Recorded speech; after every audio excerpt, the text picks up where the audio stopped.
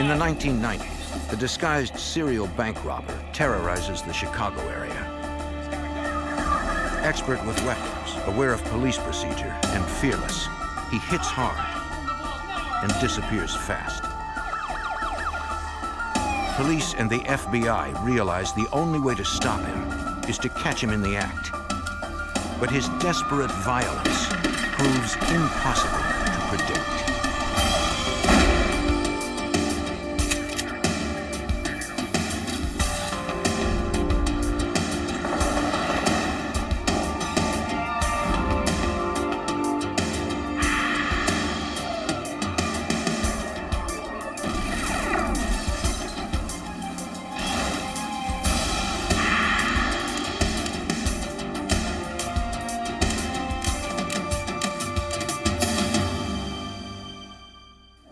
The average bank robbery yields roughly $3,000.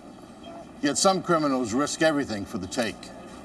In suburban Chicago, a disguised gunman began a series of robberies, growing more violent with each one. I'm Jim Kallstrom, former head of the FBI's New York office. Tracking the robber's movements, agents discovered he wasn't alone and would do anything to avoid capture.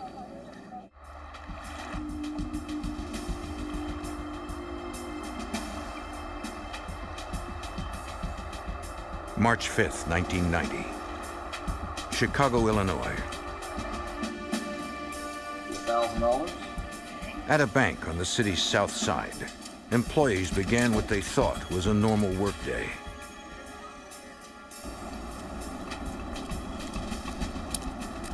The neighborhood was quiet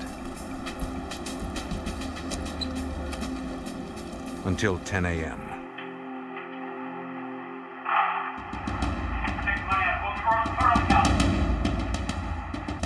Don't you touch that alarm. The disguised gunman threatened to kill anyone who didn't follow his orders.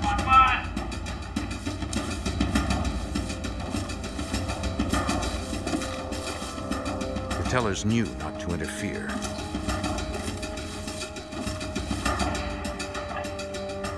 It was over in seconds. When they were safe, they called police. Yes, we just... The Chicago police patrol officers closest to the bank responded first. He walked up, got in my face. The witnesses reported that the robber was a white male, about 6 feet tall. I was just putting the money up. But they didn't see details of his features because of his disguise. He wore gloves and carried a police scanner. The man was aggressive, handling his semi-automatic handgun with confidence. He left no fingerprints, and security cameras revealed no other immediate clues.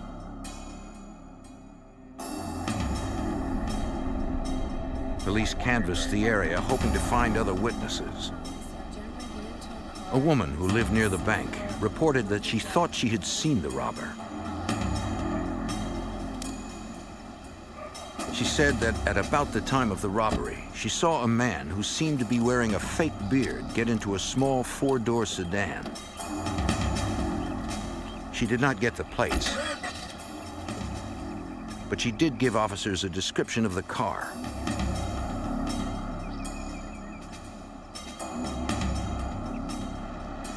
Checking every similar car in the area, they soon found one they believed was the robber's getaway vehicle, abandoned a few blocks from the bank.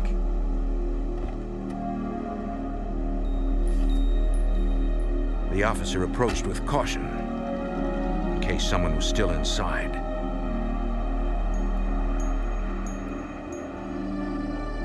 But it was empty, except for a paper towel covering the broken ignition. A records check revealed the car had been stolen from a mall parking lot 4 days earlier.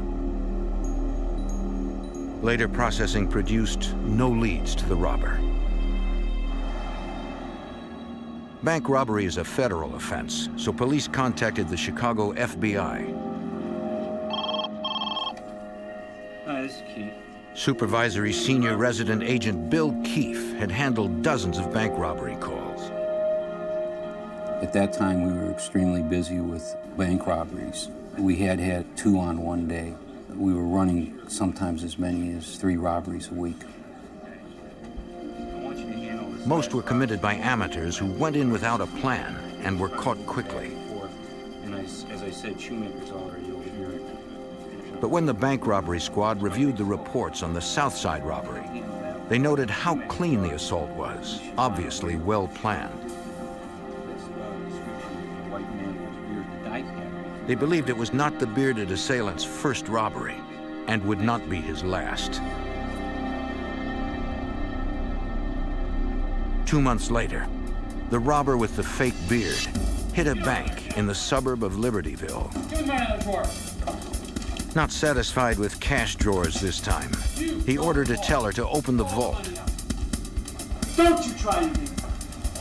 Come on, let's go. He said his police scanner would let him know if anyone hit the silent alarm. Come here from the vault.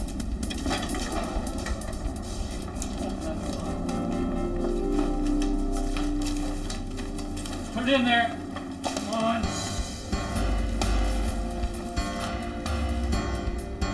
The robber escaped with thousands of dollars in cash.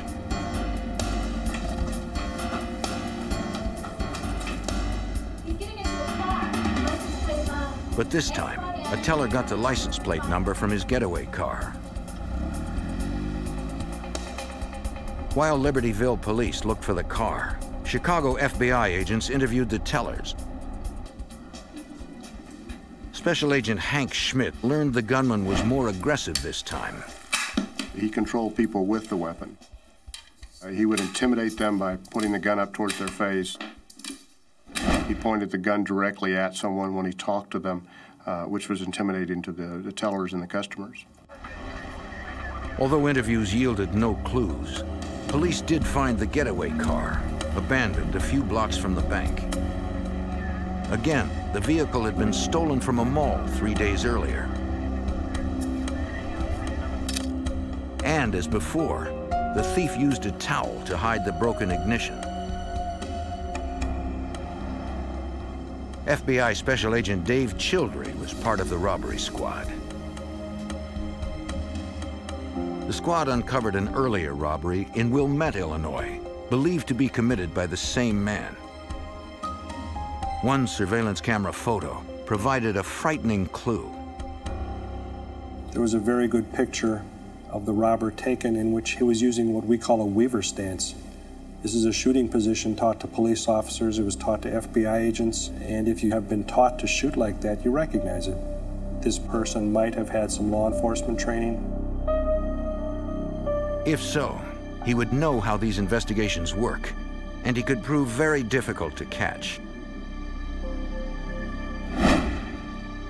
The local press dubbed him the Bearded Bandit. Investigators took advantage of the coverage to ask citizens for help. They published enhanced stills from the robberies, hoping someone would recognize him despite the disguise. We put his picture on the news. He did wear a beard, a fake beard and mustache, and a ball cap. So after running those pictures, we were not getting any tips from the public. In November 1990, the elusive bandit hit a bank in Wheeling, Illinois. A teller hit the alarm before he was told not to. All available units, please respond to a 1090 at the Wheeling Bank and Trust. Over his scanner, the gunman heard the police responding. No contact. He didn't leave the bank, which would be the normal reaction of bank robberies. They're there to rob the bank. They're not there to get involved in a shootout with the police. He stayed in the bank while the police were responding and held the gun up to the cashier and counted down from 10. 10, 9, 8, 7, 6, 5, 4, 3, 2. It seemed he knew how long he had before police responded. More evidence he might be a cop. He started moving further. As the robberies continued, It looked like the bandit purposely chose targets in different jurisdictions to complicate the investigation. No bank was ever hit the second time. The robberies would be on the other end of the suburban area against Lake Michigan, and then they would be out in Schaumburg or Elk Grove Village or up north in Lake County, such as Libertyville. As he struck in new suburbs, the FBI had to coordinate with a growing number of police departments. Palatine, Illinois Police Chief John Kozel, a detective sergeant at the time, learned of the case and that the bandits' getaway cars belonged to shopping mall employees, stolen at the beginning of their shifts. He would steal one of the employee cars knowing that it would not be reported stolen for approximately 8 hours. So he knew he had 8 hours to get the vehicle to where he needed to put it before anyone would even discover it missing and it would become hot on the system. When dumping the cars, the robber did his best to interfere with the ongoing investigation, wiping them clean of fingerprints and leaving no trace of himself behind.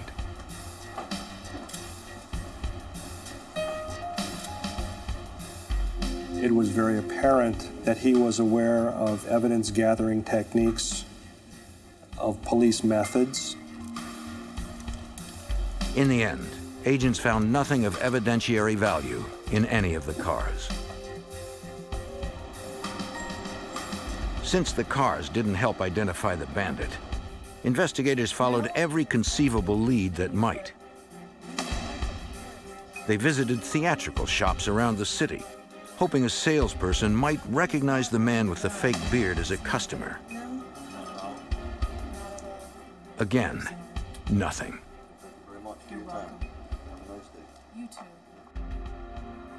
The bearded bandit committed 7 armed bank robberies in the Chicago area between January 1990 and February 1991. Then, the robberies stopped. We went over what we had done to that point in time, looked for things we might have missed. Maybe he'd been incarcerated somewhere. Maybe he'd moved out of state. Maybe he was dead. We just didn't know. The bandit's trail stayed cold for 9 months. On November 4th, 1991, Palatine police officer Kevin Maher was working the day shift.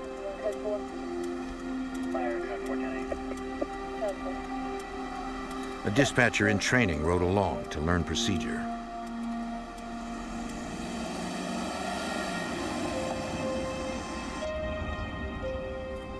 I was heading southbound on Quinton Road when I saw a vehicle heading northbound, and I looked in my side view mirror and I thought what I saw was an expired tag.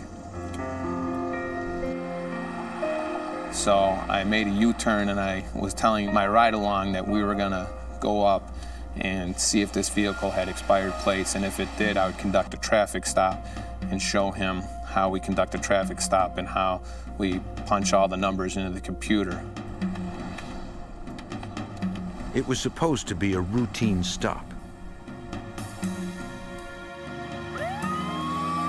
The person driving the vehicle swerved over to the side of the road and jammed on the brakes. He's got a gun. Maher's first instinct was to protect his passenger.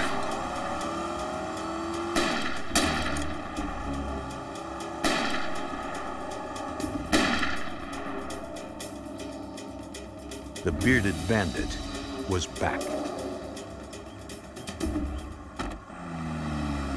In November 1991, a routine Chicago area traffic stop erupted in violence when a man shot Palatine police officer Kevin Maher. I was in a state of shock because it was broad daylight, it was 11 o'clock, and it was a quiet residential street, and it was a basic ambush. And after he fired the first round came through the windshield and struck me in the shoulder, and glass from the windshield struck me in the left ear.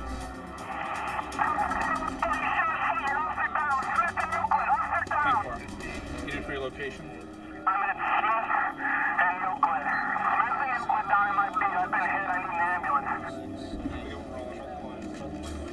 Units, officer down. The officer down call went out on the Illinois State Police Emergency Radio Network. 8144, Shoppers en route with their K-9. From more than a dozen surrounding suburbs, police and emergency personnel rushed to the scene. Maher realized one of the shots that pierced his windshield was aimed dead center and might have hit him in the head had he not moved to protect his passenger and reversed the car. Arlington PD is inquiring if you want any aircraft out there, helicopter or plane. While paramedics treated Maher, officers questioned him. As a police officer, he was a perfect witness. Trained in recalling details, he gave them a description of the gunman, the car's license plates, the type of gun, and the direction in which the attacker escaped. We got a male white, 6 foot, 200 pounds, beard, hat, last seen going south from the scene. So let's spread out and start looking for the car. Which way do you want to go, Pat? I'll go that way. Police fanned out to find the shooter. More than 100 officers joined the search.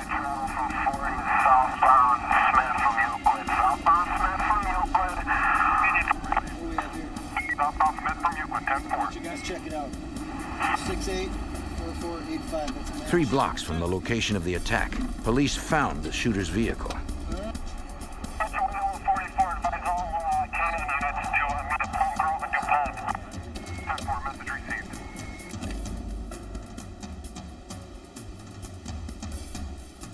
It had been reported stolen from a mall parking lot 5 days earlier.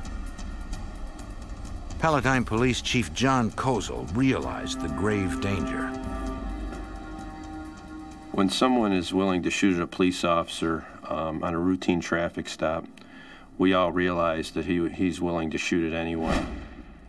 His determination to escape is much greater than his concern for the safety of anyone. That would be a law enforcement officer, a citizen on the street. When you're willing to shoot a policeman, you're willing to shoot anyone. Kozel helped coordinate the search for the deadly gunman. We immediately set up a perimeter with the assistance of the state, county, and local officers in the area. We had K-9s on the scene. We had a chopper in the air. We notified the schools in the area to stay locked down. Evidence technicians began to process the car. The ignition was broken, the damage covered by a paper towel.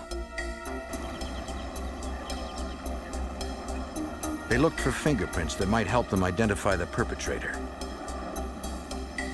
but found none.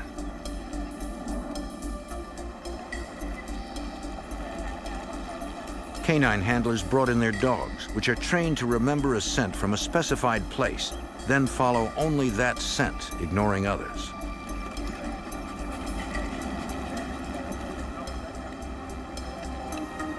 But the trail ended not far from the vehicle.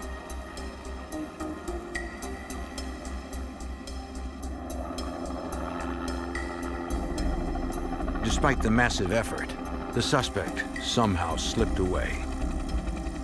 Over Eastburn, we're releasing all units other than Cook County, Rolling Meadows, Arlington Heights units, and state units that are securing the perimeter. 10-4. In addition to taking it personal when one of our officers is shot, we all know that a citizen is much more likely to be injured or killed, and we work that much harder to bring him to justice. For more resources, they called in the FBI and Supervisory Special Agent Bill Keefe. I was asked to come over to the Palatine Police Department by the Chief of Police. There had been a composite sketch drawn, and everybody was reviewing the circumstances of the shooting. For nearly 2 years, Keefe and his squad had been working the Bearded Bandit case. I had asked if we could look at the car that was found, and when I looked at the ignition, this was our bank robber. After being treated, Officer Maher came to the station to look at surveillance photos of the bearded bandit. He said the bank robber did look like the man who shot him. We surmised that he was on his way to do a bank robbery. He knew once the officer ran the plate, the car would come back stolen. He also knew that with the guns he had in his vehicle, it's not something he could conceal if the officer walked up to the vehicle. The bearded bandit had made a huge leap in violence. This guy wasn't going to go away. We were going to have to come up with a very innovative way to either identify him and charge him, or that we were going to have to catch him in the act. Chief Kozel brought the many investigators together. After the initial search, we set up a multi-jurisdictional task force here at our police department. We had the FBI, the state police, Cook County Sheriff's Police, and all the local agencies from our area and those involved in the bearded bank robber series. Since their suspects seemed to know police procedure, they adjusted it. We learned we had a violent bank robber that was using a scanner. We were no longer giving out the location of the bank over the air. We were giving out a code number for each particular bank. Robbery in progress. Go ahead and give us code. The task force hoped patrol officers in the area could use the codes to respond to robbery calls without the bandit realizing it. Especially you undercover agent. Confident that the bearded bandit would resume his crime spree eventually, police began doing spot checks of banks throughout the region. On November 18th, 2 weeks after the shooting, Elk Grove Village, Illinois police officers saw nothing suspicious at one bank on their list.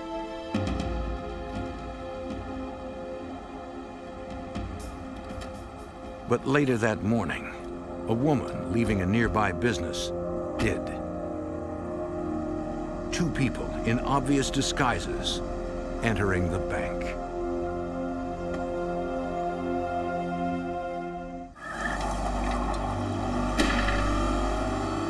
After a police shooting in the Chicago area that was linked to the bearded bandit, the gunman reappeared in Elk Grove Village, Illinois, this time with an accomplice. 911, can I help you? While a witness outside the bank called police, There's something very strange going on here. Okay, thank you. the robbers struck. The bandit demanded money from the vault, his accomplice standing guard. 911 dispatch, aware of the bearded bandit, used a prearranged code to alert officers. 2130, 2132, code green. Without revealing information over the police scanner. They also alerted the FBI. Special Agent Hank Schmidt realized the new danger. The big concern is that the robber, in some cases, discharges the weapon when he's using it to gesture at the employees. So the potential for violence is always there. The numbers obviously increase if we have two people that are armed. In the bank, the manager explained they could not get into the time delay vault. Okay, ma'am, can you hold The dispatcher instructed the witness outside to leave in case there was gunplay. Move it! With the money from the cash drawers, the robbers fled. Unaware the police had been called, the teller hit the alarm.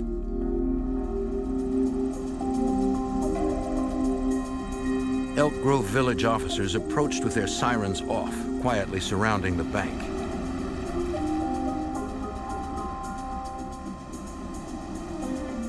If the robbers were still inside and heard police, they might take hostages.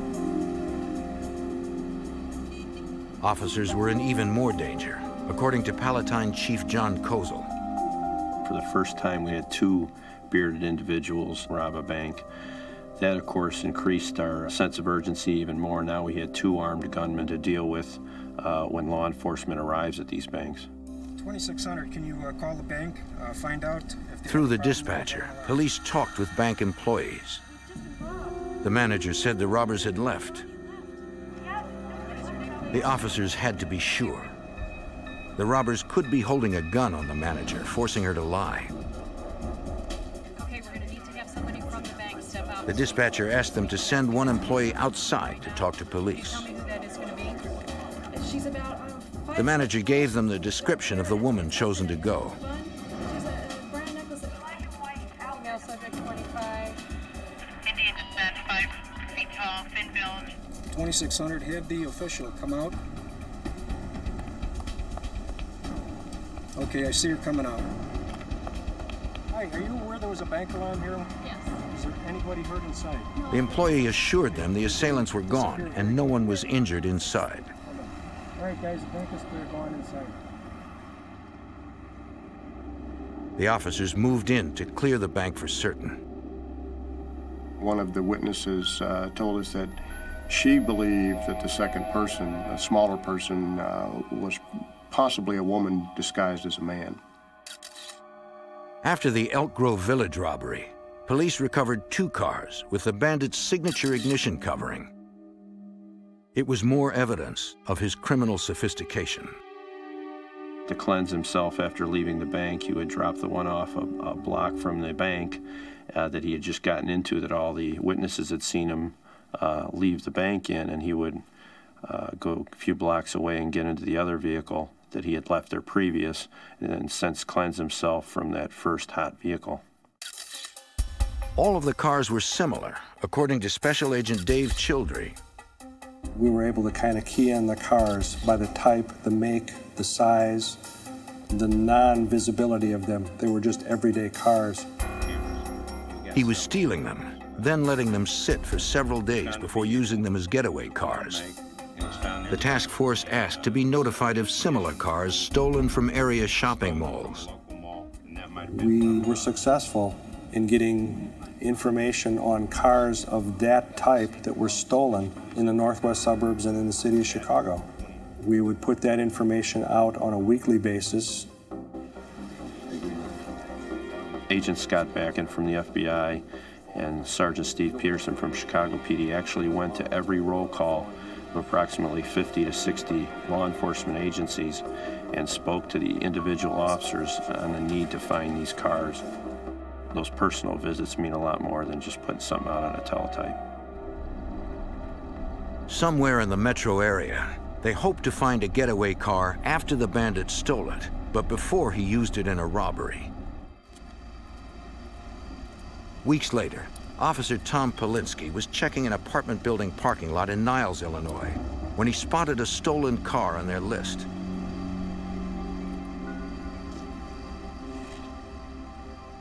It did look like the bearded bandit's work. The agreement was if they found one of those, and it did turn out to be stolen when they ran the license plate, that they would back off and notify us. That happened. We set up a surveillance on that vehicle. FBI agents and Niles police officers and detectives watched from an empty apartment overlooking the stolen car, 24 hours a day. On December 13th, we found out that the Rolling Meadows police had located another stolen car that was in all probability one of the bearded bandits' cars. Chief Kozel was sure they were right. These 2 particular vehicles were both stolen out of large mall areas. Both were owned by employees of those malls. The MO was perfect. They set up surveillance on the second car, in Rolling Meadows, too. Rolling Meadows PD stepped up. They shared time, detectives, intelligence, sat with our agents out there 24 hours a day.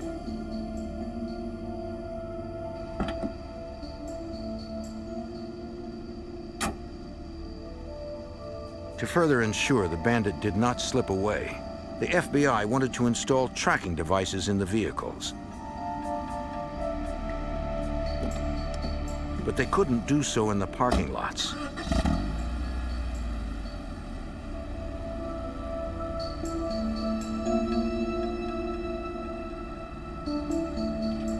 Late one night, agents removed the 2 cars.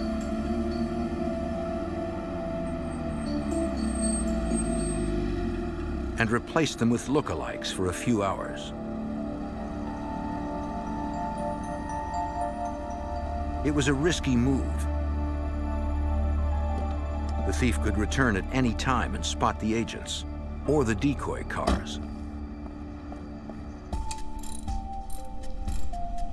At the FBI garage, technicians installed the remote tracking devices in each vehicle. They also equipped the cars with remote kill switches that would allow agents to shut down the engines from a distance. They put the cars back and waited. Days passed. There was a nagging doubt in all of our minds that maybe we had been discovered, that perhaps he had seen one of us or a police officer going in and out of this apartment they were using to watch the car in Niles, that he had seen somebody near the car in Rolling Meadows, and that he was just going to back off these cars and never come back. We weren't sure. We just didn't know, but we were committed to watching these cars until something told us otherwise. After a week, the vigil paid off. A van pulled up, and a man approached one of the cars. This was, in my mind, a do-or-die effort. This is going to be our only shot. If we miss this, he's going to know we're onto him. They hoped they could peacefully end the bandits' crime spree. But no one had forgotten the last time the gunman was cornered.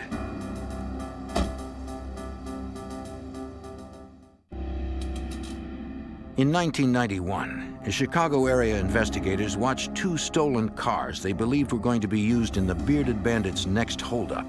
A man entered one of the cars. Special Agent Hank Schmidt believed it was their suspect. He matched the general physical description of the person we were looking for as the bearded robber. We have our man, we have our man.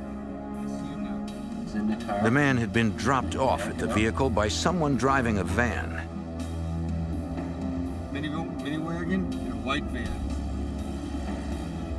Heading southbound down the alley. When he drove away, the van followed. Investigators could not identify either driver. They had to be careful. If the bearded bandit and his accomplice spotted a tail, they might start shooting. But FBI technicians had installed a tracking device in the car, allowing agents to follow at a distance. The suspect parked the stolen car near a suburban bank. Mini wagon is parked. The van is behind him. Hearing the news, Supervisory Special Agent Bill Keefe believed they finally found their target. When the vehicle showed up in the vicinity of a bank, our adrenaline really was pumped up, and we really knew that we were going to have it. This car was likely the first getaway car for the next day's robbery. Agents believed the two suspects would next pick up the second stolen car in Rolling Meadows. Standing down.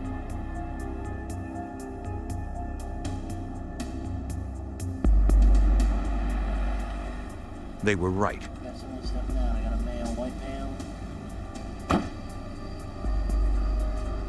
That vehicle was also equipped with a tracking device. Okay, the van is leaving. Red car is pulling out behind it.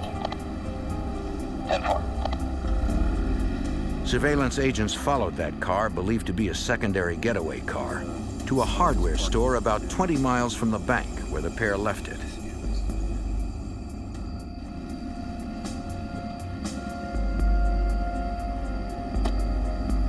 Okay, looks like he's getting back into the van. All right, they're pulling out. Unit 2, go ahead and follow.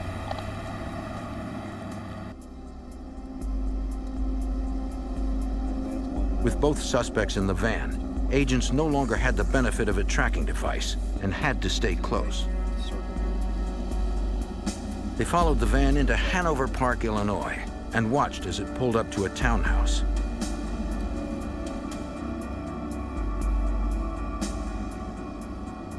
Now, Special Agent Dave Childry could identify the people inside. We had a license plate and two vague descriptions of people, a man and a woman. Normal record checks on that license plate would tell us that that van belonged to Jeffrey and Jill Erickson. The FBI and police worked through the night to learn more.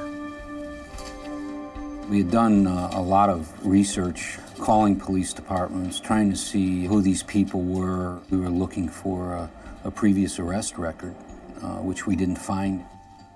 During this process, we had received some information that Jeffrey Erickson had been a police officer. In 1986, Jeffrey Erickson worked as a patrol officer in a Chicago suburb. He distinguished himself as a skilled marksman. But he was uninterested in the everyday requirements of the job: traffic stops, paperwork. He was about to be fired when he resigned. Records also showed that Jeffrey Erickson opened a used bookstore in early 1991. During the time, the Bearded Bandit was on hiatus. It appeared he and his wife, Jill, a university chemistry student, led a double life, using bank robbery money to build a middle-class existence. He might not have seemed threatening on the surface, but Special Agent Schmidt knew he was. Because he's a trained individual, he knows how we're going to react. He can plan ahead for that, and if he's trained with a weapon, he's going to be more professional in the way he handles that weapon, and he's going to be a bigger threat to us. Investigators considered waiting until the Ericksons approached a bank the next day, but decided not to risk a shootout near employees and customers. We had enough that we did not have to get him in the vicinity of a bank. The safest approach would be when he came to the car, the stolen car, we would arrest him. While surveillance units watched the suspect's home, a SWAT team set up near the car in the hardware store parking lot. Police Chief John Kozel. The SWAT team set up on the vehicles were very well aware of his background and knew that he may shoot first, and they were taking that into account. By the morning, they were ready for the Ericksons to make their move.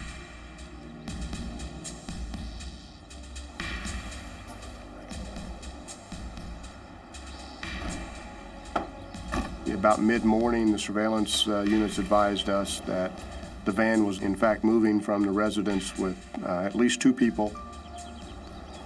They were heading in the direction where we were watching the stolen car.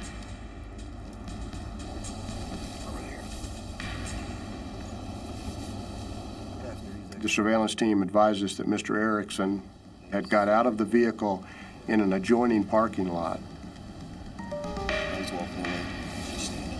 Okay, yeah, the driver's in the van still. He's walking west. The FBI had installed a kill switch in the stolen car, which they could use to turn off the engine from a distance. We watched him come around the corner from that other parking lot, go to the vehicle, and enter the vehicle and start that vehicle.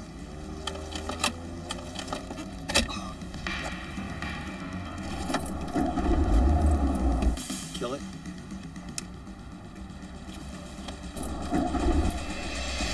Erickson was distracted by the car trouble. Okay, let's go in. The SWAT team moved in.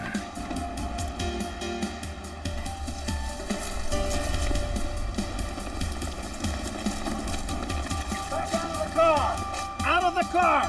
Put your hands where I can see. Get back out of that bag! Out of the car, put your hands where I can see them. I know that the pressure of to shoot or not shoot is a split-second decision. Get your hands up. Back in there, get out of the car. And most law enforcement officers don't want to have to shoot an individual if they don't have to. No one wants to take a life that way. We felt like we controlled him. Out of the car! Slowly. After twice reaching for his bag, Erickson finally followed orders. On the Had he come out of the bag with a gun, it would have been an entirely different situation.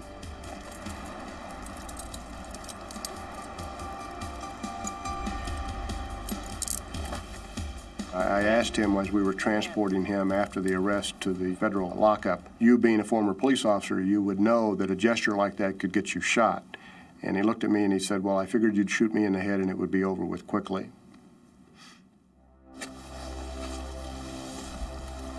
In the car, agents searched Erickson's bag and found the bearded bandit's tools, loaded guns, a police scanner, gloves, a beard and a wig. His bank robbery kit in that bag, it was very helpful to the case. Without that information or that evidence, we just arrested a car thief. Having Jeffrey Erickson safely in custody was only half the job. In the adjoining parking lot, the SWAT team approached the van. It might be Jill Erickson inside.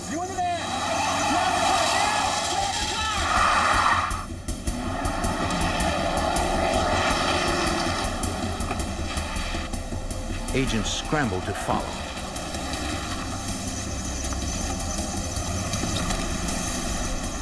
The chase barreled through 11 suburban jurisdictions, reaching speeds of 110 miles per hour.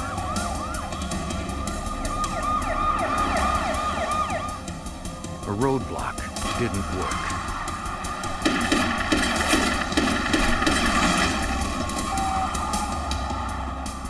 And she had fired multiple rounds out of that van, either at the pursuing agents or other people in traffic. It was a big concern for the agents that she might hit an innocent civilian.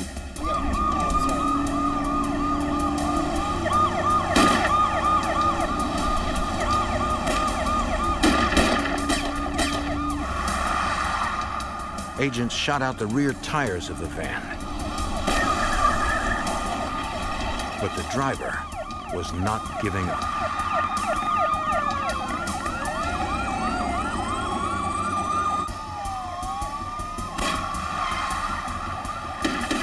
In 1991, a suspected bank robber led police and FBI agents on a dangerous chase through the Chicago suburbs.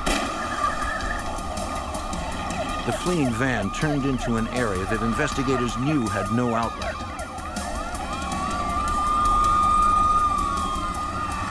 They blocked the road.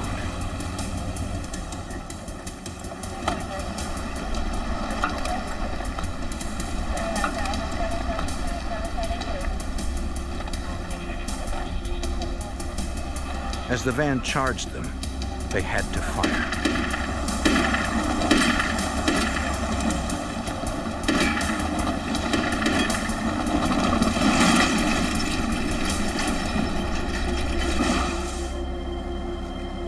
They saw movement inside.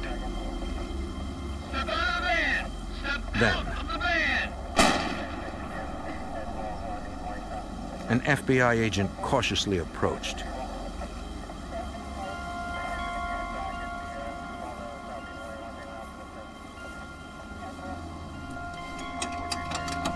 The driver was wounded, a single self-inflicted gunshot.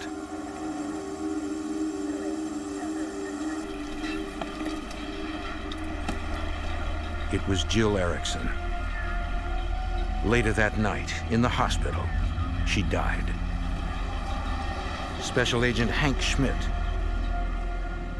We believed it may have been a pact that they had both come up with, that they would not be arrested. She that day carried out her part of the pact, and that day he decided, for whatever reason, he didn't.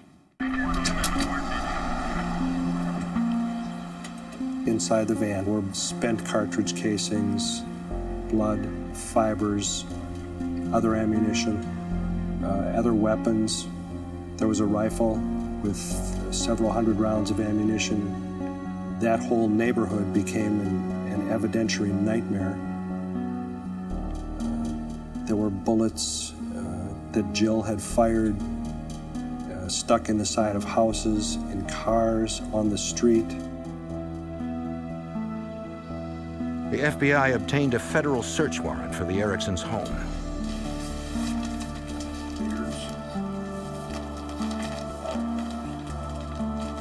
We found some loose cash, but what impressed me was the amount of firepower in the house.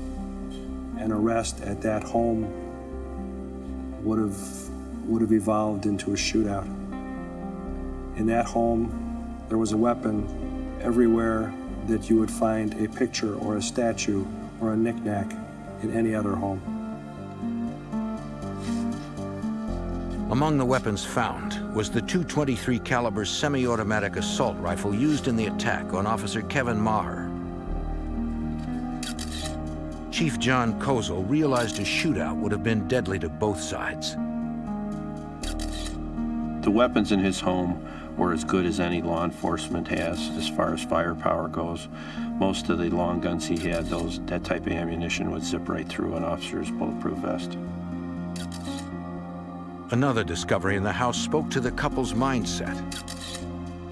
One of the things that we found quite ironic was the television was on and the VCR was on, and there was a Bonnie and Clyde tape in the VCR, and it was queued up to the point where the Bonnie and Clyde are being shot to death in the movie, and it was obvious that that was something they watched before they went out and did their bank robberies. Turn your head to the right. Though one robber was dead and one in custody, the violence was not yet over. Jeffrey Erickson's trial began on July 13, 1992. The evidence compiled against him was strong. In all conversations with the U.S. Attorney's Office, the trial was going very well. They were very upbeat about it, and the evidence was, in their mind, going to be enough to convict him. But then, after court adjourned on July 20th, 1992, two deputy U.S. Marshals loaded Erickson and several jail inmates onto an elevator.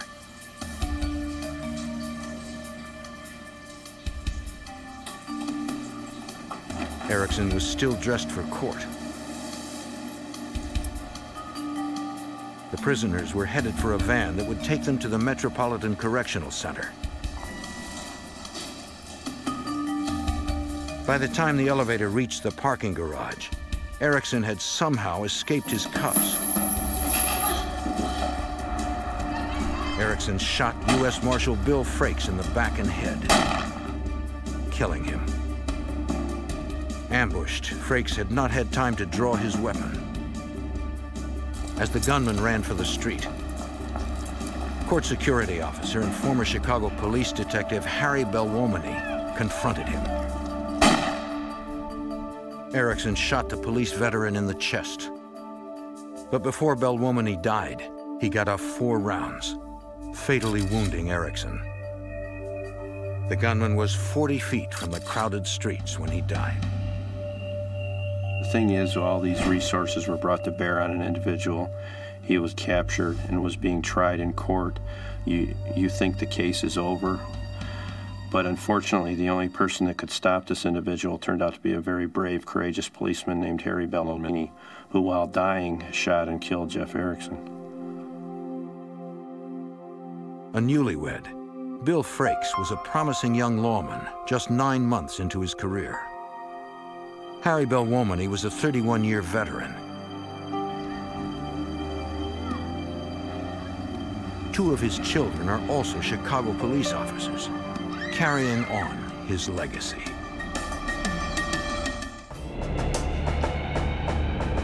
The day began like any other for Cheryl and Paul Chapman, until the silence of a peaceful Sunday morning was shattered with a phone call.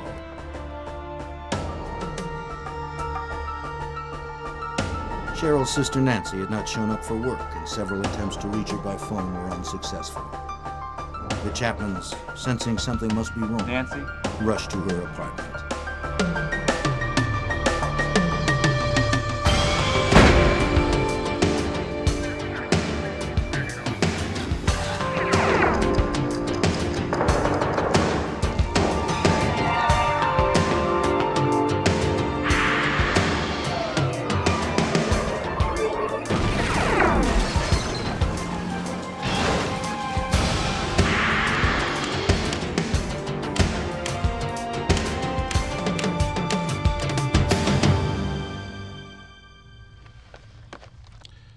Some killers are stealthy, killing with an almost clinical precision.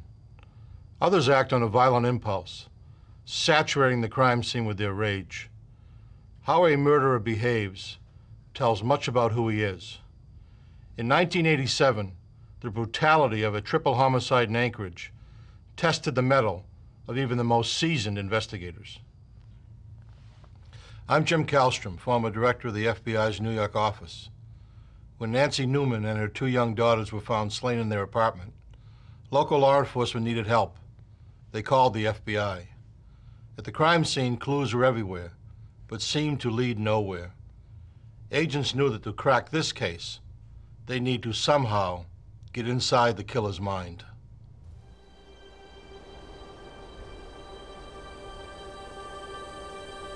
Alaska sits on the edge of the wilderness, seemingly isolated from the rest of the world and its troubles. Its inhabitants are united by the beauty of the landscape and a mutual respect for the self-reliant nature of the community. On the rocky coast of northern France, where the Atlantic Ocean crashes ashore, the villagers of Karnak wake up each day to a little. It was shortly before 8 a.m. on a Sunday, March 15th, 1987. Cheryl and Paul Chapman were awakened by a phone call.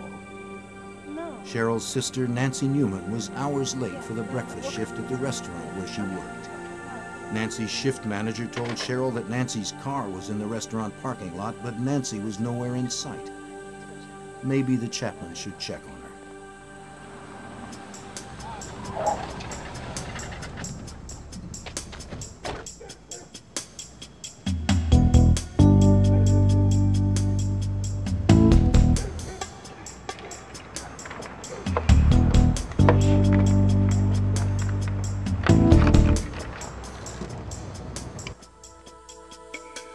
From the moment Paul and Cheryl arrived at Nancy's apartment, they sensed something was wrong. There was no sign of Nancy. Her 2 daughters, 8-year-old Melissa and 3-year-old Angie, were nowhere in sight.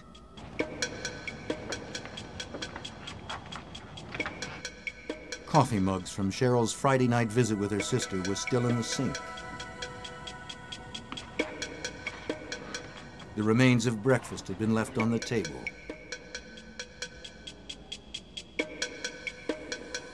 The tin where Nancy kept her tip money sat empty.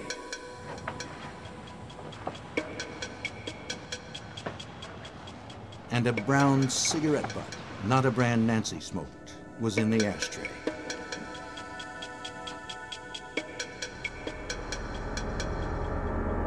Nancy? Nancy? In Nancy's bedroom, Paul made a gruesome discovery. He found Nancy lying beaten and lifeless on her bed. Paul rushed to the other bedrooms to find Nancy's 2 girls. To his horror, he found Melissa and Angie brutally murdered.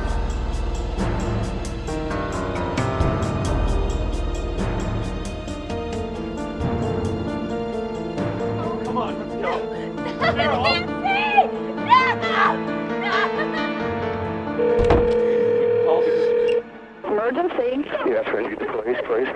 What's the problem now? It's been a homicide. There's been a homicide? Our sister-in-law didn't show up from work. They called us at our house, but no one seen her. We came over to find her. Where at? 4310. 43. That is terrible.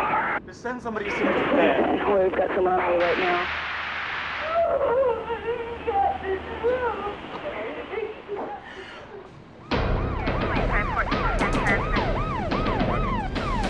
Contact 2, what's your message? Within minutes, the first Anchorage police officers arrived at the Newman's apartment. Not wanting to disturb the crime scene, the officers secured the area and tried to calm the distraught family until the crime scene processing unit arrived.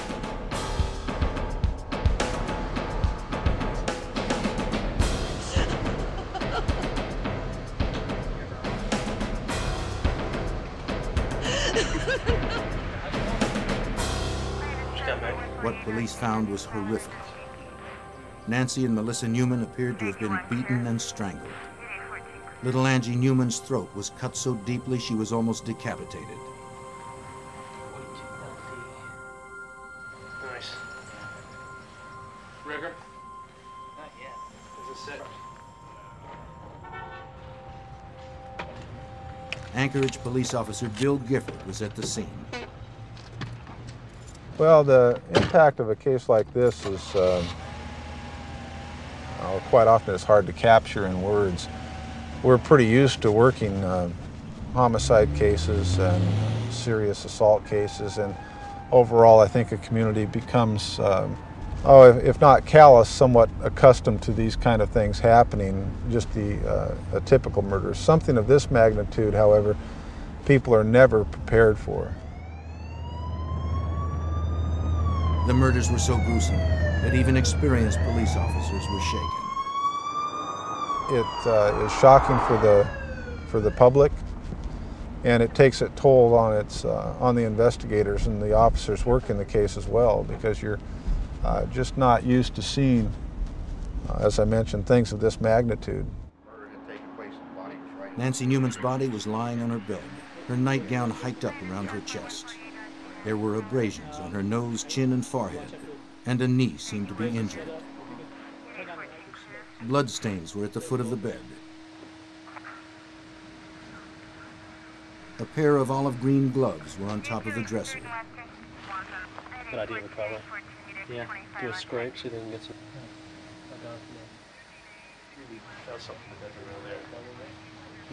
Down the hall, Melissa Newman was found on her back in the middle of her room. A bloody, twisted pillowcase under her neck. Another pillowcase had been used to tie her arms.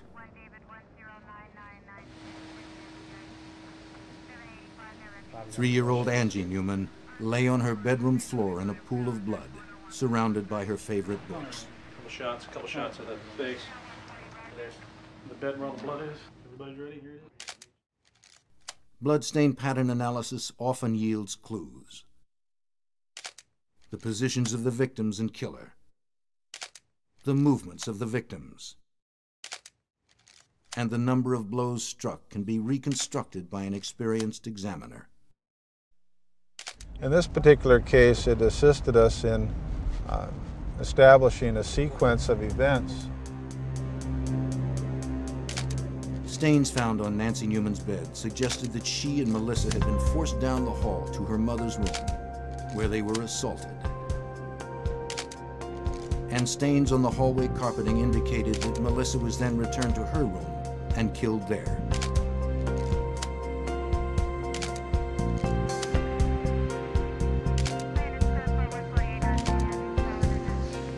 Officers treated each area as a completely separate crime scene. First, they determined the type of physical evidence that was likely to be found, and then the order it should be processed. How are we doing? Given the horrific nature of this crime and the lack of an obvious suspect, investigators knew that every possible piece of physical evidence was potentially invaluable. Here, on these plates, anything else was covered all yet? Super. Great. Detective Sergeant Michael Grimes was in charge of the Anchorage Police Department's Homicide, Assault, and Robbery Unit. I knew that they were going to be in this crime scene for hours and hours and hours. This immediately is what we identify as a forensic case. There was very little disturbed by them when they found the bodies, so we were very fortunate in that respect.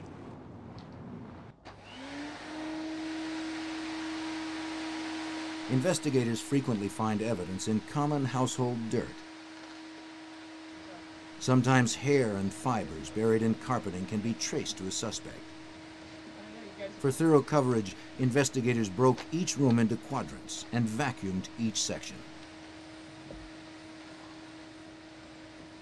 To begin the painstaking task, investigators must first cordon off a 3-foot by 4-foot area of the room. The investigator uses an ordinary vacuum with a special filter attachment. As the debris is pulled off the floor, it travels down a short tube and then goes into a collection point. There it becomes trapped in clean filter paper. Once a quadrant of the room has been processed, the filter is removed and placed into an evidence container.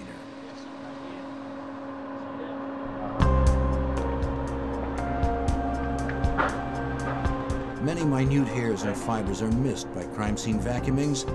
Therefore, a portable argon laser is used, which causes unseen hairs and fibers to fluoresce when exposed to the laser's light.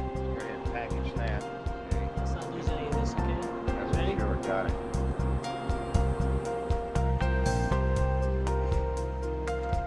A technique called luminol processing was also used to look for traces of blood. If present, the luminol spray will cause the proteins in the blood to fluoresce, making them visible to examiners.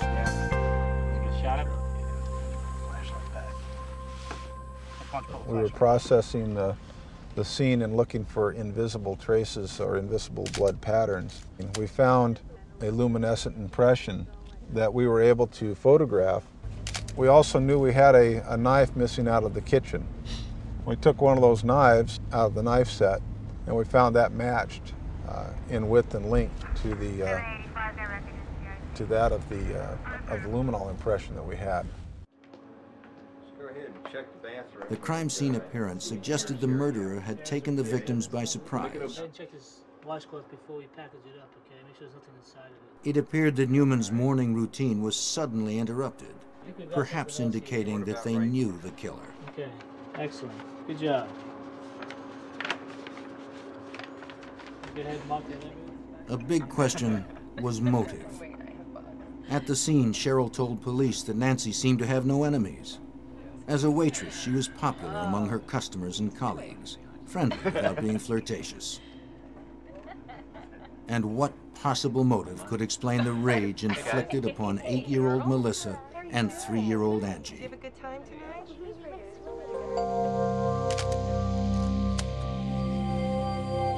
Burglary was unlikely. It was obvious to investigators that the apartment had not been ransacked or otherwise disturbed. Investigators struggled to find a solid lead.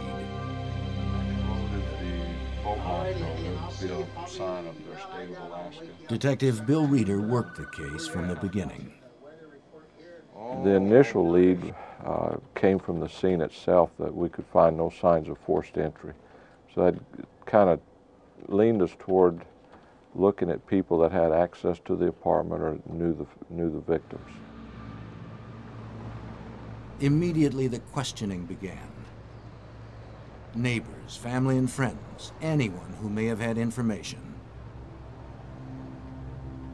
What we were looking at was to find someone that had seen anything unusual, any strangers in the area, had heard anything unusual, had seen someone carrying things away, anything at all that would help us focus on someone or somebody.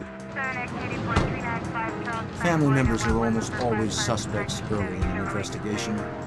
Paul Chapman was no exception. Though he had no one to back up his alibi, which was that he was alone most of Saturday, his reaction to discovering the bodies was clearly one of trauma and loss.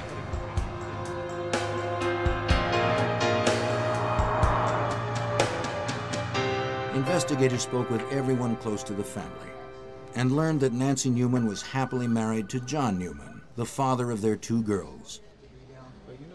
He was a suspect, spouses usually are. But John Newman was in California training to be a locksmith at the time of the murders. Another way to eliminate a suspect is to watch and continue to talk to him. John never gave us any indication other than he wanted this case solved. He was extremely distraught, gave all the signs that anybody would give under the circumstances. Because the Newmans lived in a multi-unit apartment complex, Detective Grimes knew that interviewing neighbors in the immediate area would be a daunting task. There was an apartment in a multi-unit apartment house, which was in a particular area of town that was surrounded by large multi-unit apartment houses, and we were looking at literally hundreds of dwellings in that area. The close-knit community of Anchorage was shocked by the brutality of the murders. Police investigators, having no experience with crimes this shocking, were asking the most frightening of all possible questions. Was a serial killer a possibility? Police felt pressured to work quickly. For what kind of person would do this kind of crime? Was there significance in the way the people were murdered that could give us some kind of leads as to who we were looking for, or at least what type of person? And so immediately, I'd say within the first day or so, we were getting some help from the FBI. Investigators quickly realized they needed help in determining the type of individual responsible for the murders. They turned to the FBI's Behavioral Science Unit at Quantico, Virginia. Special Agent Judd Ray received the call. As a profiler in the unit, Ray's job was to assist investigators in hunting down America's worst killers. To do that, Ray had to understand the workings of a killer's mind. We were looking at deeds and acts of individuals after it happened and trying to predict the kind of personality, if you will, a composite view of what kind of human being could have done it. Through detailed evaluations of crime scene photos and police reports, Ray provided investigators with a psychological portrait of the killer. This is a disorganized crime scene. I mean, you know, low self-esteem, all the kinds of things that you would say about this kind of person. You know, that society has rejected him through the years, and now it's his time to reject society. Ray told the Anchorage detectives that they possibly faced a repeat performance. This particular incident alarmed him so much, particularly with you know, 3 victims at one time, 2 being children, that his opinion also, he said that you know, we need to get something working on this right away, because it appears that this person's out of control, and there's the potential that he's going to be doing it again in the very near future. From the autopsy reports, investigators learned that Nancy and 8-year-old Melissa Newman had been sexually assaulted. Based on this information and characteristics of the crime, Ray concluded that this violent offender would have a history of sexual assault. He would be a white male in his early to mid-20s, an underachiever. Following Ray's conclusions, investigators began to narrow the range of possible suspects.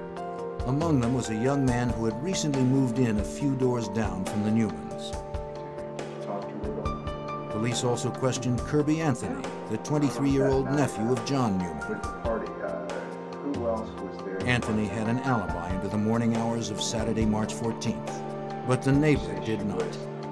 There was tremendous rage that was inflicted on the almost decapitated the young 3-year-old. Suggested that to me that there's nothing in my mind that I had came across that would have been sufficient on its face to justify this kind of rage by a stranger.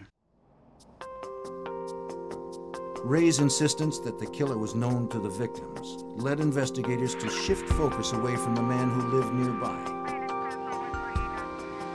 Neighbors and friends of the Newmans confirmed the young man's claim that he had never met Nancy Newman or her children.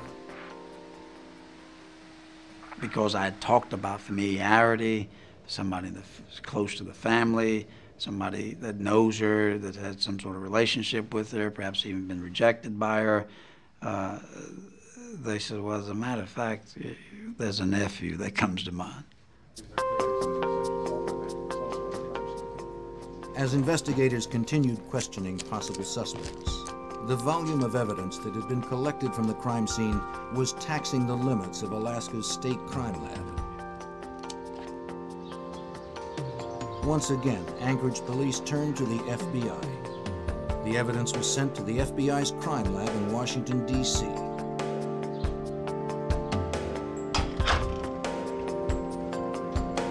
hair and fiber expert Doug Diedrich was given the case.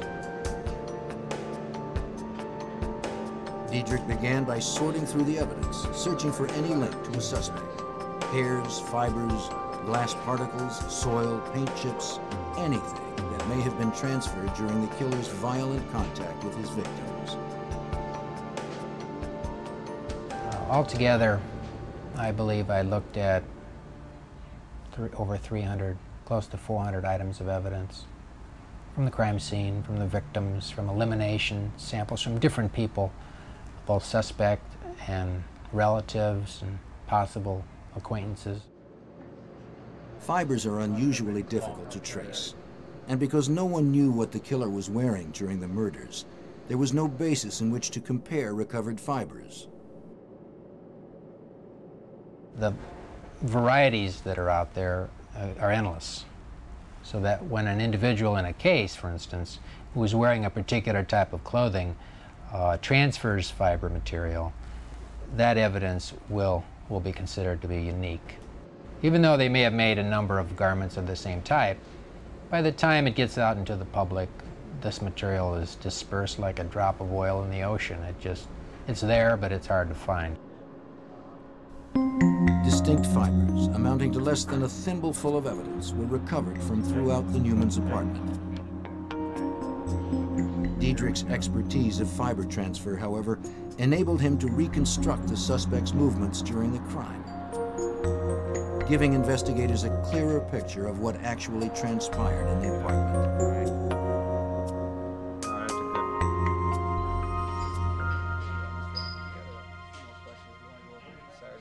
As Diedrich's analysis progressed, Anchorage police asked Kirby Anthony to come to the police department to give more detailed statements. They began to learn more of his story. And Rose? Anthony and his girlfriend had moved from Twin Falls, Idaho to Anchorage 18 months earlier. Both had stayed at the Newmans for a while, but were asked to leave about the time they found jobs on a fishing boat.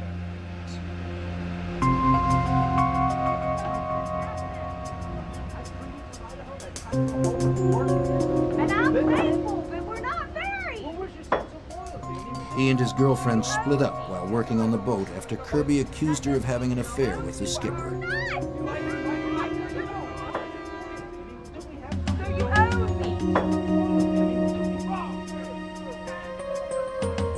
His mates described him as irrational and unstable after the breakup. He clashed with the skipper and was fired.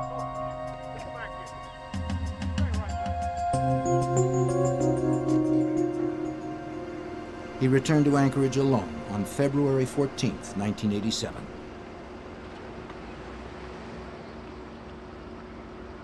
Having nowhere else to go, Anthony took a taxi from the airport straight to the Newmans.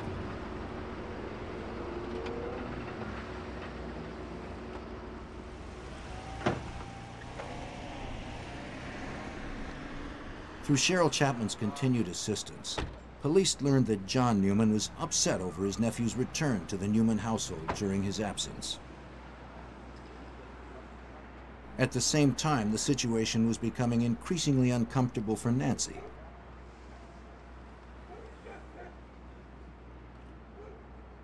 After a few weeks, she asked Anthony to leave. He moved in with an acquaintance, Dan Grant. As the investigation began to focus on Kirby Anthony, Sergeant Grimes recalled his first encounter with him. The day of the murders, Detective Grimes took on the task of notifying Anthony about the deaths. I told him that we had some bad news for him, that his aunt and her two little girls had been found dead just earlier that morning. As I recall, Kirby grabbed his hair and started wailing and moaning, but it was all dry-eyed. There was no tears. Either Phil or...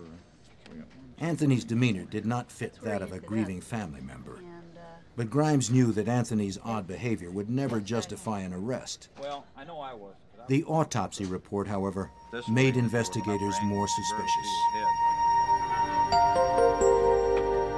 Autopsy results helped pinpoint the murders between 7 a.m. and noon on Saturday, March 14th. What we're able to demonstrate is that the murders happened early in the morning, after the victims had gotten up in the morning. One of the victims had had a bowl of cereal. The other was in the process of eating some cereal. The mother was in the process of having a cup of coffee.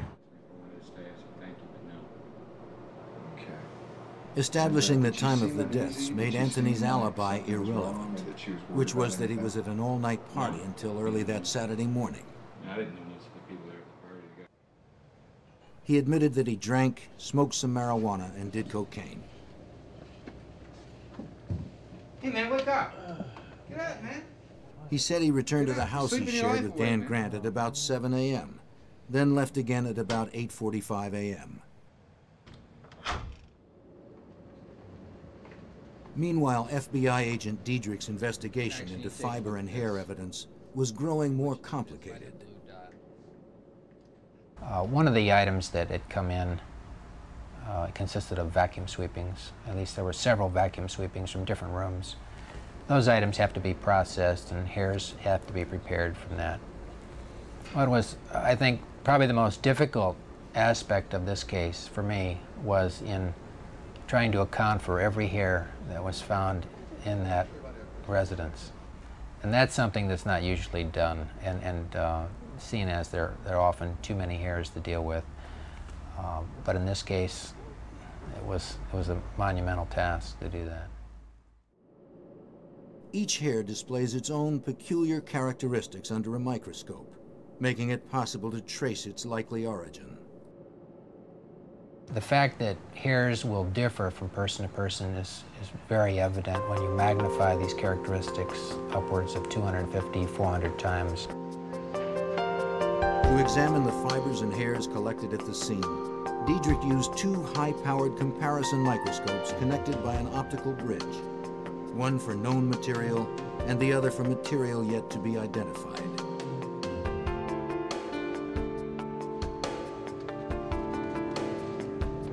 Because Anthony had lived with the Newmans for a while, his hair was likely to be in the apartment. That meant it was important to establish whether the trace hairs were old or recent. So Diedrich went through the contents of the vacuum used in the Newman household.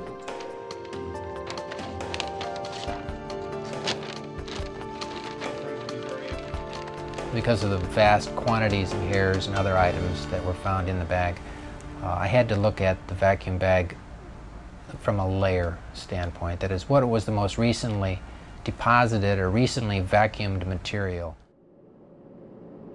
Since Kirby Anthony had denied being in the Newmans' apartment recently, it was imperative that Diedrich determine the condition of the hairs. The condition of the surface of hairs, the condition of the ends, the roots, will often indicate how long a hair may have been in a particular environment. Working his way through the layers of the Newmans' vacuum bag, Diedrich found some of the same types of hairs that did not appear to belong to any of the Newmans. These hairs had been recently deposited. In addition to the vacuum sweepings, unidentified pubic hairs were also found on the victims and inside their bedrooms. To determine the significance of these findings, Diedrich now wanted to know how hairs usually are transferred from one room to another. So he conducted his own experiment. It was a question as to how likely would it be to find somebody's hairs, say pubic hairs, in different areas of a home. So I designed a little experiment where I took a vacuum home, crime scene vacuum, to my house and vacuumed 4 bedrooms over a 2-week period, same time every day, just to see what types of hairs might be found. I was focusing mainly on pubic hairs. Diedrich preserved the material from every sweeping. He then compared the hairs from those sweepings with known hairs from himself. Diedrich was able to conclude that the hairs did migrate from room to room, mostly by sticking to socks or other clothing. The hairs deposited at the beginning of the experiment were deeper in the vacuum debris and therefore more damaged. The more recently deposited ones were not.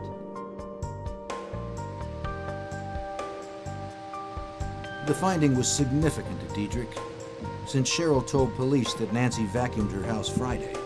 The unidentified hairs found on the victims would have been deposited right at the time of the murders.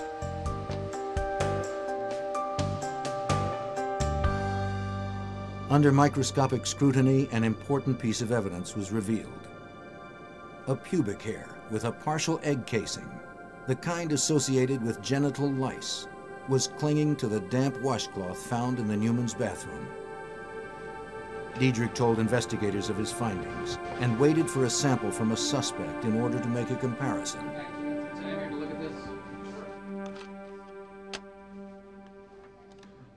There were at least a half a dozen individuals who were considered prime suspects. Investigators received lists from the State Corrections Department of people recently released who had a history of sex crimes or violence. Some of them were living in the area close to the Newmans. To eliminate these individuals as suspects, each one was extensively questioned and all of their alibis were checked out.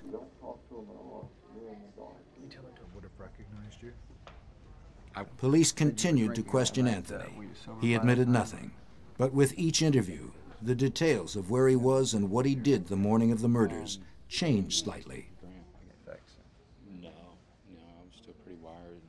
That was a kind of an indicator of what we were going to be dealing with Kirby from the get-go, was these little lies that weren't necessary but were thrown out to us.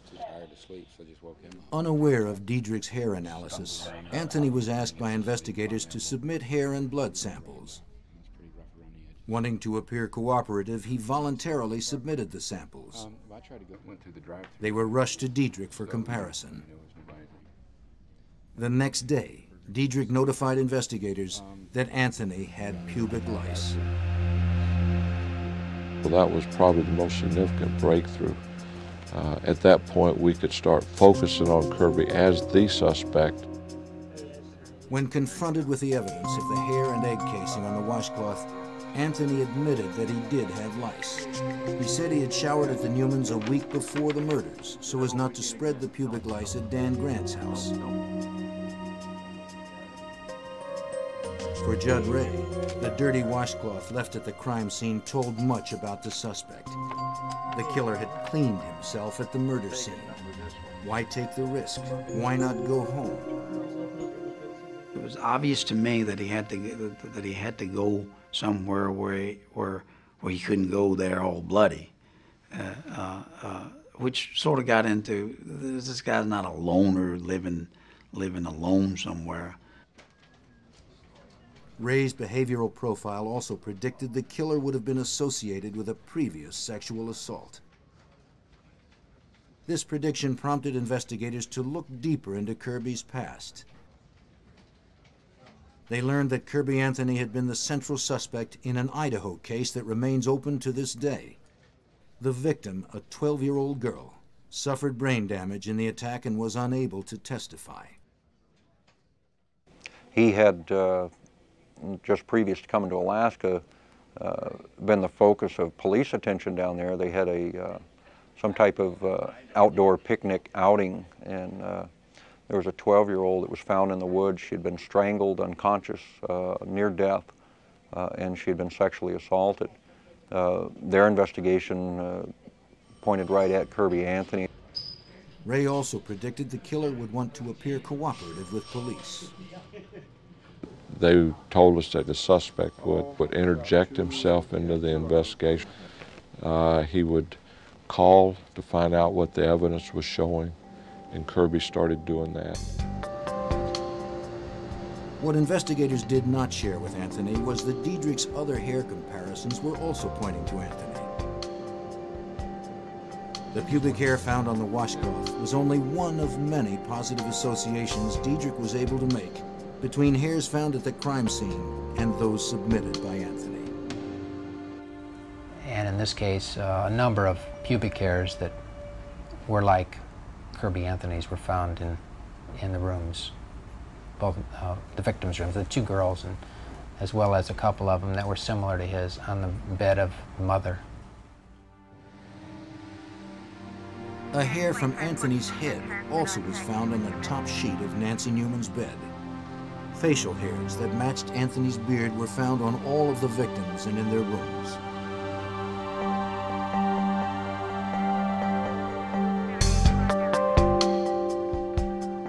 The vacuum sweepings from Melissa's room contained 9 of Anthony's pubic hairs.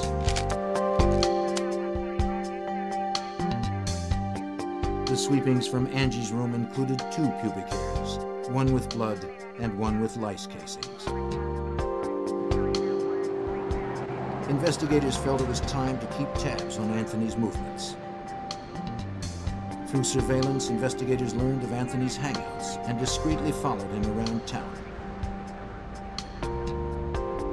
They hoped that Anthony would reveal something to his friends that would further implicate him in the murders.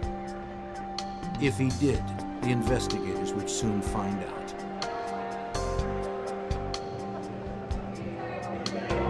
The effort paid off. One of Anthony's acquaintances told investigators that he was writing poetry on napkins and passing the poems around the table. He told one of the women that Nancy Newman had been forced to watch part of the assault. It was my aunt, 2 nieces. Investigators also learned that at one point after the murders, Anthony called his ex-girlfriend's mother in Idaho to tell her about the crime. Angie Newman had been stabbed, he said, and Nancy and Melissa sexually assaulted. In both instances, the call to Idaho and the scene at the bar, Anthony could not yet have known about the details he described. You must have read a different article. The information had not been released by police to the press, nor had investigators mentioned it to Anthony during questioning. Pretty sick. I don't remember those details. You did?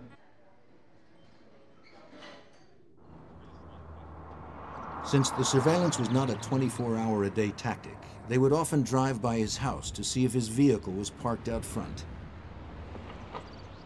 If he was home, investigators would often ask him to answer some questions.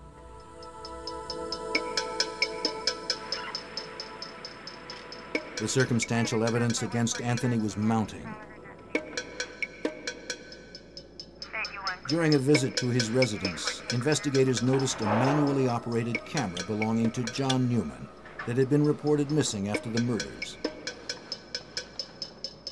He told detectives that the Newmans lent it to him, but when asked later to demonstrate how it worked, he seemed to have no idea how to operate it.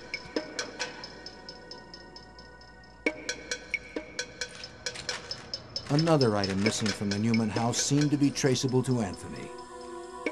The tip money missing from the cookie tin consisted only of coins. 3 of Anthony's friends told police they either saw him rolling coins into wrappers or saw him pay for items with wrapped coins. And then there were the prints. Anthony's palm print was found on the wall over the bed where Melissa Newman had been assaulted.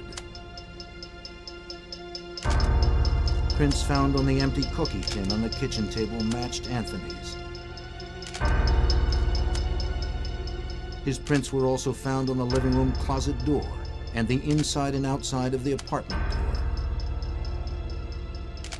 Another place we located one of Kirby's fingerprints was on the back side of the door to the mother's bedroom. And again, its position was significant in that it led us to believe that perhaps someone was trying to escape out of the room, and he already had some other trace evidence on his hand. He slammed the door shut, transferring not only his fingerprint, but some of the other trace evidence that was found in the scene. The evidence was overwhelming. Every suspect in the month-long investigation had ultimately been cleared, except Kirby Anthony. Appreciate that. Well, when you got home, was there anyone there? For investigators, it was time to obtain an arrest warrant. And when you got home?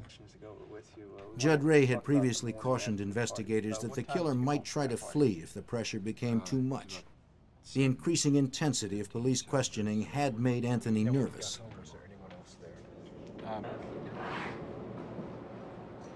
Judd Ray was right again.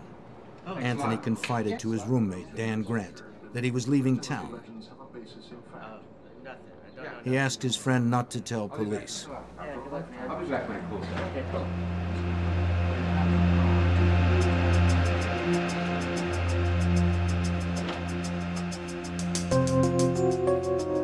Grant was afraid to contact Anchorage police because of Anthony's notorious temper. Second precinct test. Nonetheless, he did finally call them 7 hours later. Okay. Anthony was heading to the Canadian border, an 8-hour drive away, and he had a 7-hour head start.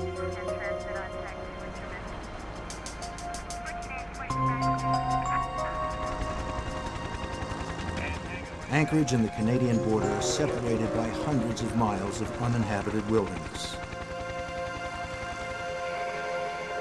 Anthony could be hiding anywhere.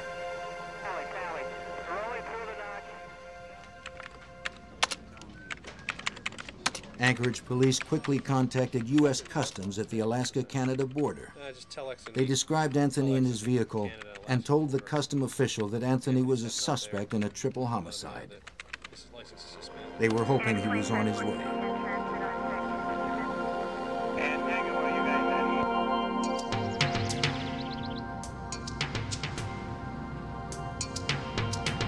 Less than an hour later, Anthony arrived at U.S. Customs. Having no idea that investigators had been tipped off, Anthony calmly pulled up to the customs gate. Step out of the car. Could you get out of the car, please? He was detained and questioned until Alaska state troopers arrived.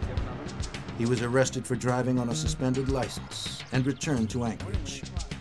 Thanks a lot for the hospitality there. As he was turned over to the Anchorage police, he was read his rights and charged. 3 counts first-degree murder, 2 counts sexual assault, and 1 count kidnapping. Under Alaska law, kidnapping can be charged if a victim is restrained during an assault. Melissa Newman had been tied up during the attack. He jumps up and screaming, "What is this kidnapping stuff?"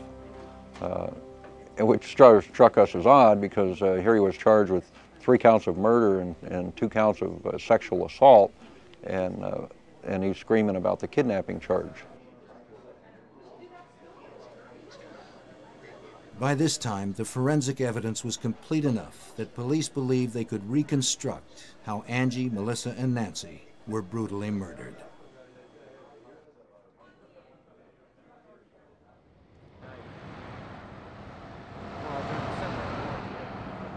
The last time Cheryl Chapman saw her sister alive was Friday, March 13th. Cheryl, Paul, and Nancy had each arrived separately at the restaurant where Nancy worked to meet for drinks. Cheryl's daughter, Kelly, had taken Nancy's girls swimming, so the adults had a night out. Paul Chapman had to leave the restaurant early to pick up his son, but planned to meet them later at Nancy's apartment.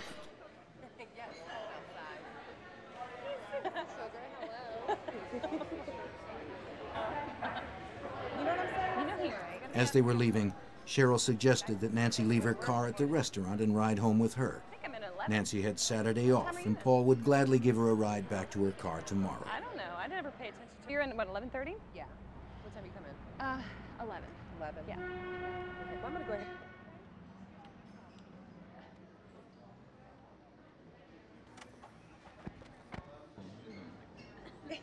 Cheryl, Paul, and Nancy all ended up at the Newmans' apartment to wait for Kelly and the girls. They sat, laughing and talking, until about 9:45 when the girls came home. Kelly had treated them to hamburgers. At about 10 p.m., Cheryl and Paul were ready to leave. Cheryl helped Nancy clear the table and put the used coffee mugs in the sink. Angie was already in her pajamas, and Melissa had gone to her room to get ready for bed. As they said goodnight, Paul told Nancy to call him the next day if she wanted a ride back to her car.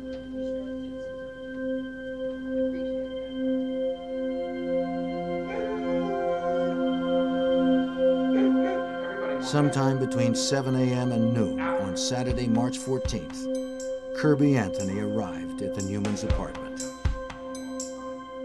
Kirby Anthony is the only person who knows what happened next. Perhaps Nancy refused to lend him money. Perhaps she refused a sexual advance. Perhaps she ordered him out of the apartment.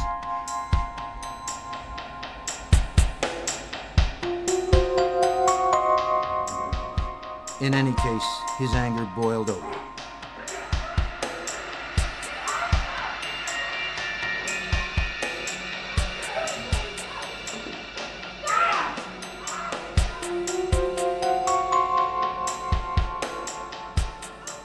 Evidence indicated that part of the assault on Melissa occurred in her mother's room.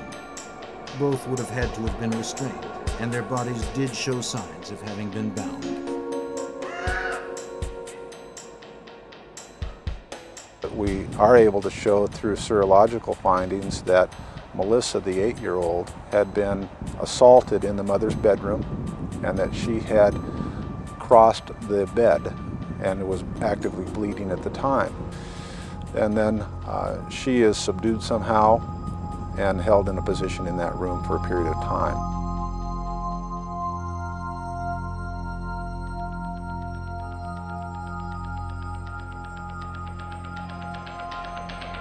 Melissa Newman probably witnessed the rape and murder of her mother.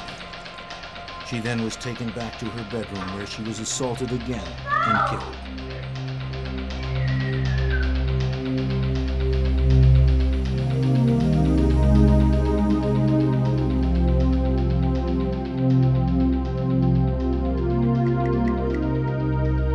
The knife used to kill little Angie was never recovered.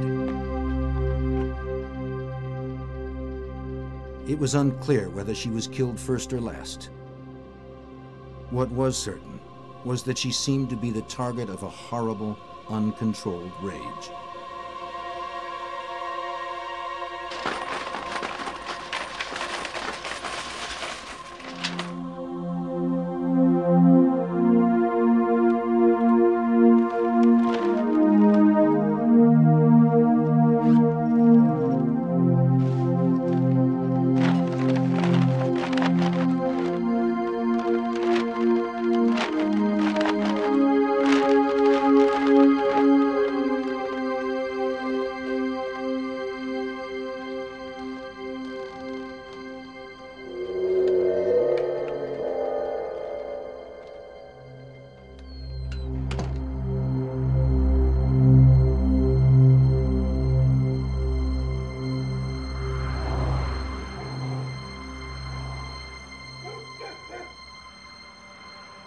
Nancy Newman did not call Paul Chapman the next day for a ride to her car, nor did she answer the phone when her sister tried to reach her repeatedly. Instead, she and her 2 daughters lay dead nearly a full day before their bodies were discovered.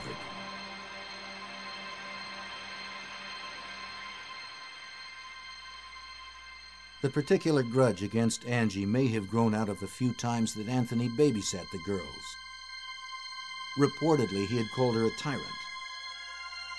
But for those close to the victims, and for investigators working the case, nothing could explain Kirby Anthony's savagery.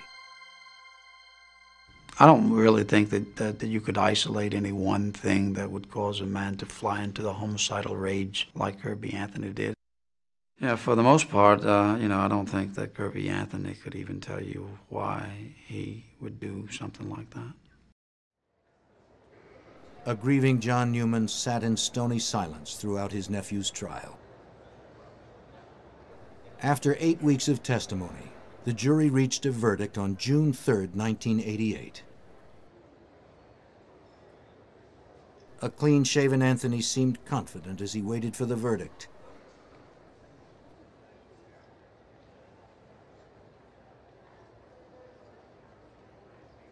As each guilty verdict was read, Anthony's composure disintegrated until finally it shattered completely.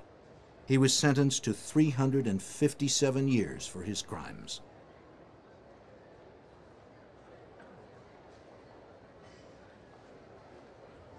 Kirby Anthony's conviction represented an almost textbook example of cooperative police work.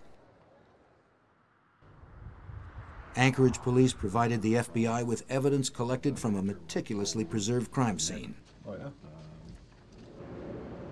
Doug Diedrich carefully analyzed the hairs and fibers and anticipated Kirby Anthony's excuses, conducting his own home experiment to refute them. Judd Ray helped police stay several steps ahead of Anthony's thoughts and actions. And for the first time, testimony of an FBI profiler was accepted in court. It was a good case to test the waters in terms of whether or not this was going to be accepted in our judicial system. And for that, the implications are probably far-reaching because it opened the door. On the streets of Washington, D.C., a bomb blast kills a former ambassador and his young assistant. As the FBI investigation closes in on the bombers, the killers set their sights on the agents and their families. The FBI is caught up in a dangerous hunt for a cold-blooded murderer as they target one of the most highly skilled opponents they have ever faced. A bomber who orchestrates the death of a diplomat.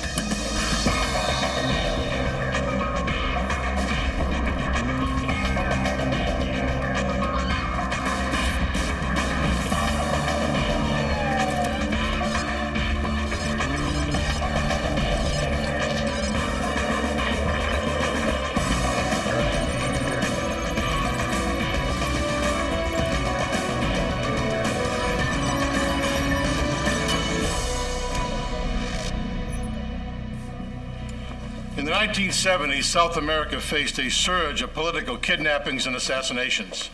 When the killings spilled onto U.S. soil, it was time for the FBI to step in. I'm Jim Kallstrom, former head of the FBI's New York office. Agents struggled to pierce the closely guarded world of diplomats and assassins, trained spies and hired thugs, determined to stop a covert terror war waged by a rogue nation.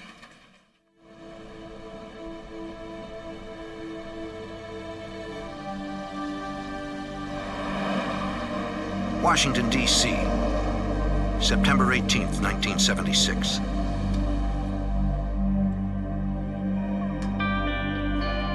A man prepares deadly revenge against one of his nation's fiercest critics. Dear friends of Chile. The intended victim is former Chilean ambassador Orlando Letelier.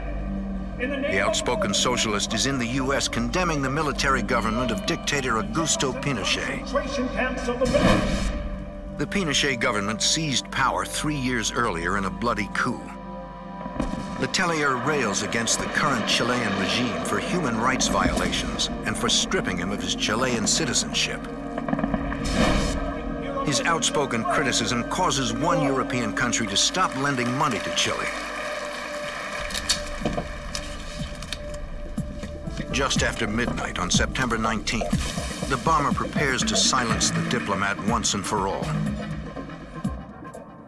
The radio-controlled bomb is secured under the driver's seat of Letelier's car. Now, all it needs is the right radio signal.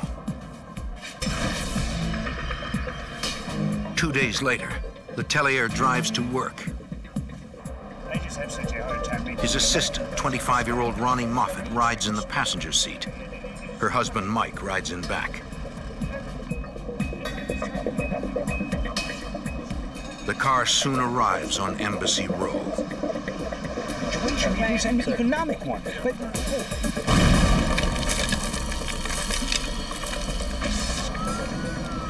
Police protecting the embassies call for ambulances and rush to help. Orlando Letelier is barely alive. The bomb blew off his legs and blasted shrapnel through his torso. Ronnie Moffat, hit by flying shrapnel, fights for every breath. Mike Moffat, incredibly, escapes unhurt, although frantically worried about his wife. An ambulance rushes Letelier away just as the FBI arrives. Special Agent Carter Cornick.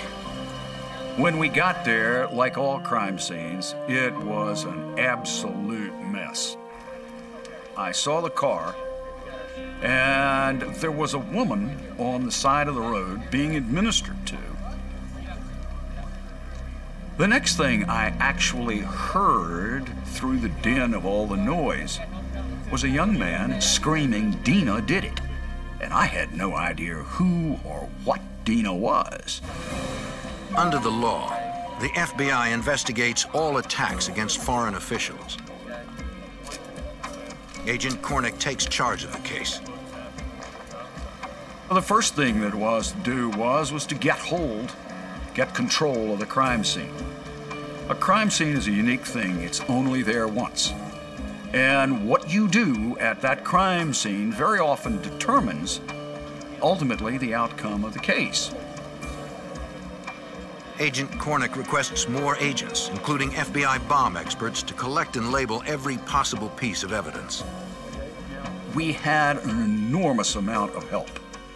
We had more than 150 agents doing the crime scene. We actually had forensic experts doing the crime scene. And that part of the crime scene was actually run by the chief of the explosive unit at my request. During the search, the FBI hears the tragic news from the hospital that Orlando Letelier and Ronnie Moffett have died. The case is now a murder investigation. At the U.S. District Courthouse, the U.S. Attorney decides this politically sensitive public assassination must be handled with the utmost care and urgency. In this case, a U.S. Attorney was assigned to the investigation from day one. That had never been done before, except in Watergate. The U.S. Attorney assigns his most relentless prosecutor, U.S. Assistant Attorney Gene Proper. It was a heinous murder, and I wanted to solve it to make sure that people knew you couldn't do it here. I don't care if Letelier was a socialist, a communist, or somebody on the far right. He was killed in a brutal way on the streets of the District of Columbia with a young woman, neither of whom deserved to die. Tell me what you found out about. By the second day, investigators begin looking at possible motives for killing Letelier. The primary motive from the beginning appeared to be a political assassination ordered by a foreign government. We had found out from the State Department that the military dictatorship of Chile was concerned that he had been personally responsible for stopping loans coming to the country. Buenos Aires, Argentina. FBI Special Agent Bob Shearer does not want to tip off the Chilean government, so he talks with his contacts in Buenos Aires. He wants to find out if they have any information on whether Chilean intelligence may be involved. His Argentine source tells him about a secret program called Operation Condor. Intelligence agencies from right-wing South American countries have agreed to help each other watch left-wing activists and, if necessary, eliminate them. The official believes that Letelier's death may have been Condor's first kill. To get more information, the FBI turns to a U.S. State Department expert on Chile. We need to know, and we need to know very frankly. The expert tells them that Chile desperately needs American economic support. International, but the same morning of the assassination, the economics minister of Chile was getting off a plane at Dulles Airport to ask the U.S. government for economic aid to Chile. The expert highly doubts that Chile would endanger its loans by killing Letelier. So it was difficult for me to believe that a government would, on the one hand, order the assassination of this man, while on the other hand, trying to ask the U.S. government for aid. 2 weeks after the Letelier assassination, a commercial flight from Barbados to Cuba explodes. All 73 people aboard die. After the explosion, right-wing anti-Castro Cubans proudly claim credit.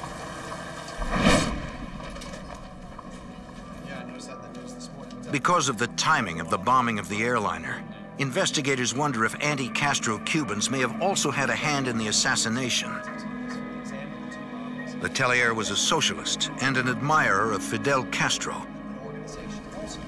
Seems like a long shot, but right now it's the only lead the agency has.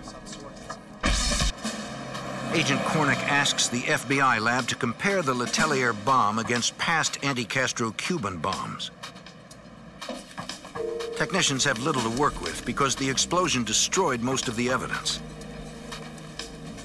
From what little remains, they determined that the bomb is unlike anything they've ever seen before. FBI Special Agent Larry Wack. The lab came back and said basically the Letelier bomb doesn't match other right-wing Cuban bombs that we have examined already. We didn't want to hear that. That's the last thing you want to hear, that you don't have a match. But because of the right-wing Cubans' history of assassinations, investigators can't entirely rule them out. We were trying to keep an open mind that perhaps we have a new bomb maker on the set that we're not aware of. Having hit a dead end, investigators set up a tip line to solicit information from around the world. Thousands of leads, literally thousands of leads, came in by telephone. A special 1-800 number was established to handle the leads.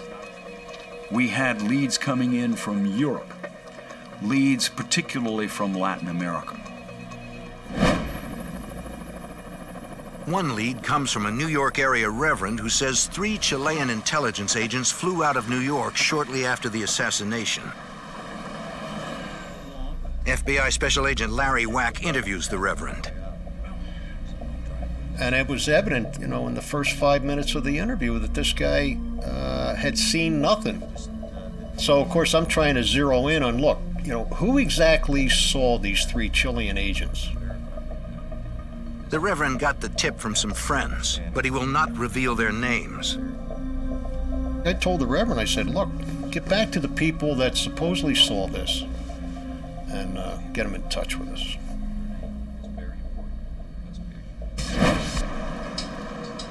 While he's waiting, Agent Wack heads to New York's JFK Airport. He follows up on the reverend's tip that Chilean agents flew out shortly after the assassination. These items should be noted by the... No one can confirm the story. The case stalls again. There's nothing. A few weeks later, Agent Wack says goodbye to his fiancée, who leaves for her job as an airline flight attendant. He has no idea he is not the only one who watches her go. In the airport parking lot, a threatening stranger confronts Wack's fiancée. The bombers are striking back, hitting the FBI close to home. A car bomb in Washington, D.C. kills former Chilean ambassador Orlando Letelier and his assistant. As the FBI begins investigating the murder, Special Agent Larry Wack's fiancée is threatened. The frightened flight attendant calls Agent Wack. I was absolutely appalled that something like this would happen, that whoever it was didn't have the guts to come after me, that they had to go after her. Agent Wack believes he must have interviewed someone close to the assassination. I don't know what we did, but we struck a nerve somewhere. And now we got to go back and re-examine what we've been doing, and myself, particularly what I had been doing, who I had been talking to and so on, to see where this threat may have emanated from. Agent Wack's fiancée helps create a sketch of the man who threatened her. Agents show the sketch to Chilean immigrants throughout New York, trying to find someone who recognizes the man. But no one seems to know him. Washington, D.C., 1 month after the bombing. Clearly said in Townsend versus New York. Assistant U.S. Attorney Gene Propper and FBI Special Agent Carter Cornick receive a possible lead. We got 2 Chilean. The State Department provides photos of 2 suspicious Chilean intelligence officers whose real names are unknown. A month before the Letelier killing, at the U.S. Embassy in Paraguay, 2 Chileans requested visas for what were obviously false passports. One of the men did not look Chilean, and the 2 openly admitted being intelligence agents. They claimed they needed the visas to attend a meeting with the CIA in Washington, D.C. Well, I'll need to see your passport. The ambassador decided to take the unusual precaution of secretly photographing the passports. Thank you. When the CIA denied knowing the two agents, the ambassador canceled the visas. Investigators believed the photos could relate to their case. FBI Special Agent Carter Cornick. We had these two photographs, but we didn't know who they were. If we could identify those two people, we could take the case a step further. The mug shots, we got to roll through the books. We got to roll these guys. A few days later, investigators get a lead that again points them to Cuba. A Venezuelan newspaper prints a story claiming right-wing Cubans based in the United States killed Letelier. It names the prime suspects as the Ayala brothers from New Jersey. Investigators know Enrique and Sanchez Ayala well. They are founding members of a violent anti-Castro group called the Cuban Nationalist Movement. They are suspects in several recent high-profile bombings, including a Russian ship in New York 5 days before the Letelier assassination, and an attempted bombing at the New York Academy of Music, where Cuban artists were set to perform. The FBI begins to wonder if the Ayala brothers also targeted Chilean socialist Orlando Letelier. In one of New Jersey's Cuban neighborhoods, an FBI agent tracks down Enrique Ayala to find out. Brian, I'm with the FBI. When the agent asks him where he was the day Letelier was killed, Ayala gives an odd reply. That's my trump card. It's an ace up my sleeve. Investigators in Washington, D.C. find his comments suspicious. Well, I think Assistant U.S. Attorney Gene Proper. Right away, when you hear something like that, you begin to think, what's this guy want to hide? Proper asks the FBI to serve Ayala with a subpoena to appear before the grand jury. In the United States, no citizen is obligated to talk to the police or the FBI. If the FBI comes up to you on the street, you can say, get lost. There is an obligation to testify before the grand jury if you're brought in by subpoena. An agent heads out to serve Enrique Ayala with the subpoena. FBI. Ayala's wife says she doesn't know where he's gone. He's disappeared. Ma'am? Hi.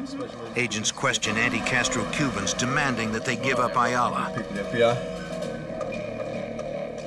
The pressure finally gets to Ayala, who agrees to come in. Coming in, please have a seat.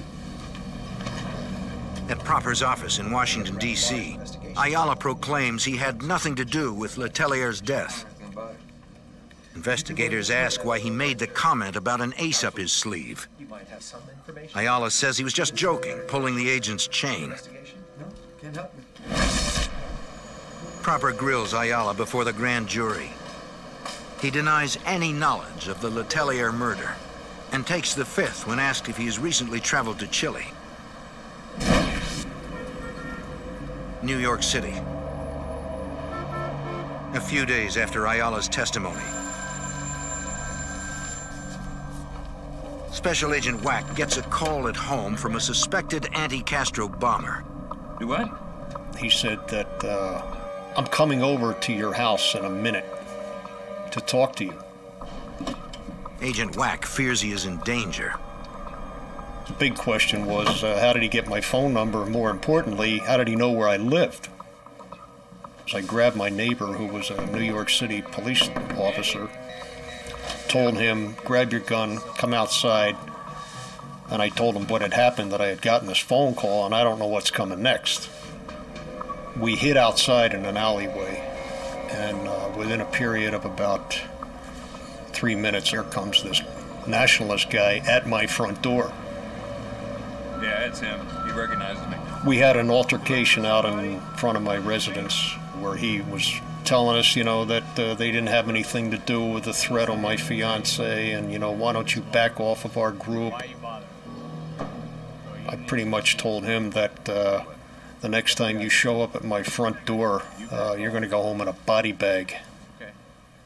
I was extremely mad at this this whole situation. I mean, it was bad enough that my fiance gets threatened, and now I got these bombers showing up at my front door, you know, and you're like, you know, what's next? Far from backing off, Agent Wack cranks up the pressure. If the Cubans are nervous, the FBI must be close to finding their connection to the assassination, and possibly even the bomber. Agent Wack goes after the Cubans, hunting for anyone with information.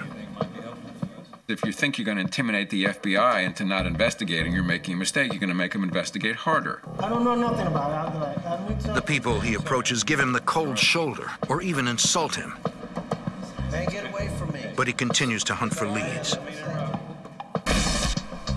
Finally, 5 weeks after Letelier's murder, Agent Wack meets a former Cuban bomb maker who says he wants to talk. It could be a major break in the case. Or it could be a setup for a hit on an FBI agent who's getting too close to the truth. A powerful remote-controlled bomb kills former Chilean ambassador Orlando Letelier and his assistant in Washington, D.C. The FBI believes the key to the case may be hiding in the New York anti-communist Cuban community, an organization known for targeting outspoken socialists. FBI Special Agent Larry Wack doggedly hunts for leads until a former anti-Castro bomb maker tells him he wants to talk. And the thing that he couldn't sleep with was he didn't care that Letelier died. He couldn't sleep with the fact that the girl was killed, Ronnie Moffett. And that's where he drew the line. The bomb maker says he's heard that Enrique Ayala, the leader of a violent anti-Castro group, has met several times with a Chilean covert contact. He said the Cubans wanted support from the right-wing Chilean government. Agent Wack uses the information to question other informants. They tell him that Ayala has been seen meeting with a tall, blonde Chilean with a military bearing. One informant was telling me that the nationalists were referring to him as El Flaco, or the tall, thin one. Agent Wack has now confirmed the link between a Chilean agent and the Cuban nationalist movement. Now you've got evidence of a Chilean agent in contact with the nationalists, and you've got the nationalists with a track record of bombings going back quite a few years. So, you know, it's starting to look like a duck and walk like a duck. The FBI focuses their investigation on Chile. In Santiago, FBI Special Agent Bob Shearer follows up on Agent Wack's discovery of Enrique Ayala's link with Chilean officials. Chile's Interpol representative tells him that Ayala visited Chile 2 years earlier and may have met with the Chilean government or even the Chilean intelligence service. With this new information, Assistant U.S. Attorney Gene Proper subpoenas Enrique Ayala and 2 of his friends to appear once more before the grand jury. A few days later, Proper gets a death threat on his private line. What's wrong? Proper believes they must be doing something that's making a guilty party nervous. That means we're doing it right. But instead of backing off, Proper and FBI Special Agent Carter Cornick step up their investigation. We decided we're taking the 5th. They bring in Enrique Ayala, who says he and his 2 friends will take the 5th in front of the grand jury and refuse to answer any questions. Investigators must continue to search for some way to crack open the case and get someone to talk. Gentlemen? FBI Special Agent Carter Cornick. This thing is dragged on now, nothing happened, but it's not coming to a head. How the hell do we get on track? A month later in New York, the Secret Service calls in FBI Special Agent Larry Wack. They've arrested a counterfeiter who specializes in making fake IDs who wants to cut a deal. He claims to know of a plot by the Ayala brothers to kill the U.S. Attorney General and prosecutor Eugene Proper. After months of investigation, this could be the break in the case the FBI has been waiting for. The break that will finally lead them to the bombers. In Washington, D.C., a remote-control bomb kills a former left-wing Chilean ambassador and his assistant. In New York, 8 months after the assassination, a counterfeiter contacts the FBI. He provides fake IDs to an anti-communist Cuban group suspected of the bombing. The counterfeiter claims to have inside information and wants to cut a deal with FBI Special Agent Larry Wack.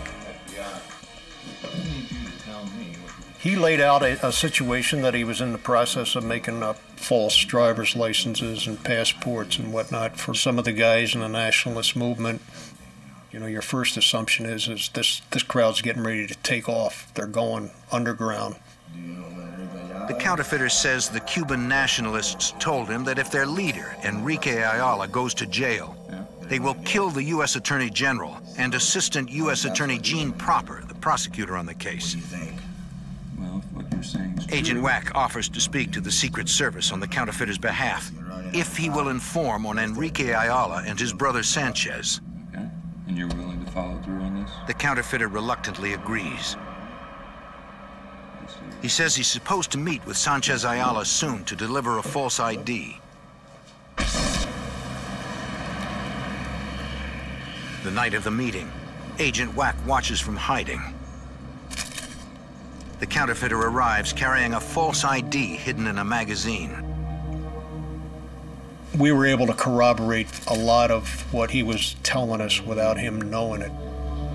When they see Ayala exit the restaurant with the same magazine, the FBI knows that their new informant told the truth about working with the Ayalas. Maybe the Ayalas can lead them to their Chilean contact. Proper again calls Enrique Ayala into court, but he fails to appear.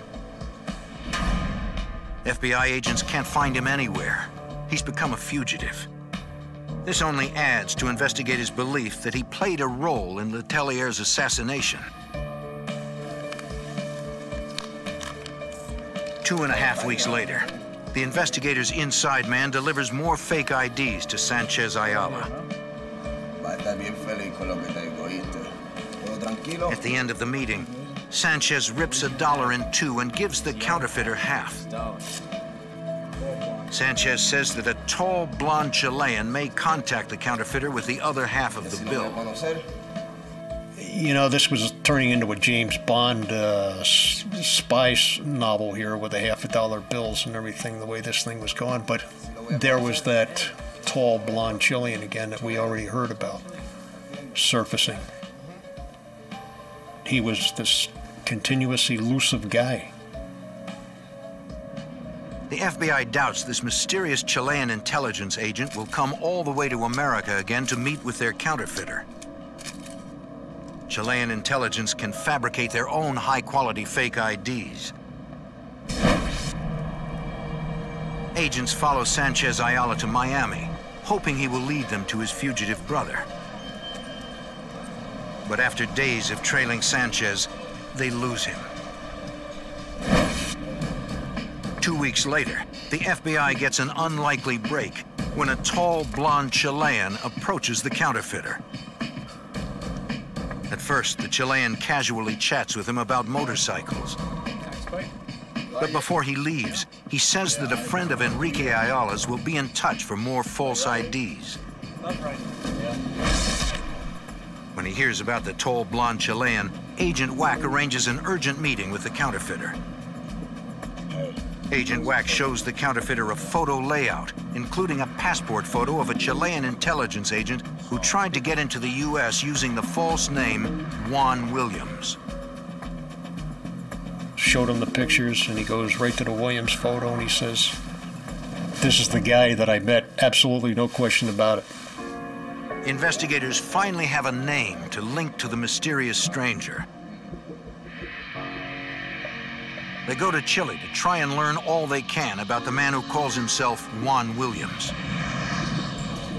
In Santiago, FBI Special Agent Bob Shearer discovers that no one named Juan Williams works for the government or the armed forces. Washington, D.C. It has been 1 year since the assassination of former left-wing Chilean Ambassador Orlando Letelier and his assistant Ronnie Moffett. Investigators believe the right-wing anti-Castro Cubans working with people inside Chile's intelligence agency possibly orchestrated the murder.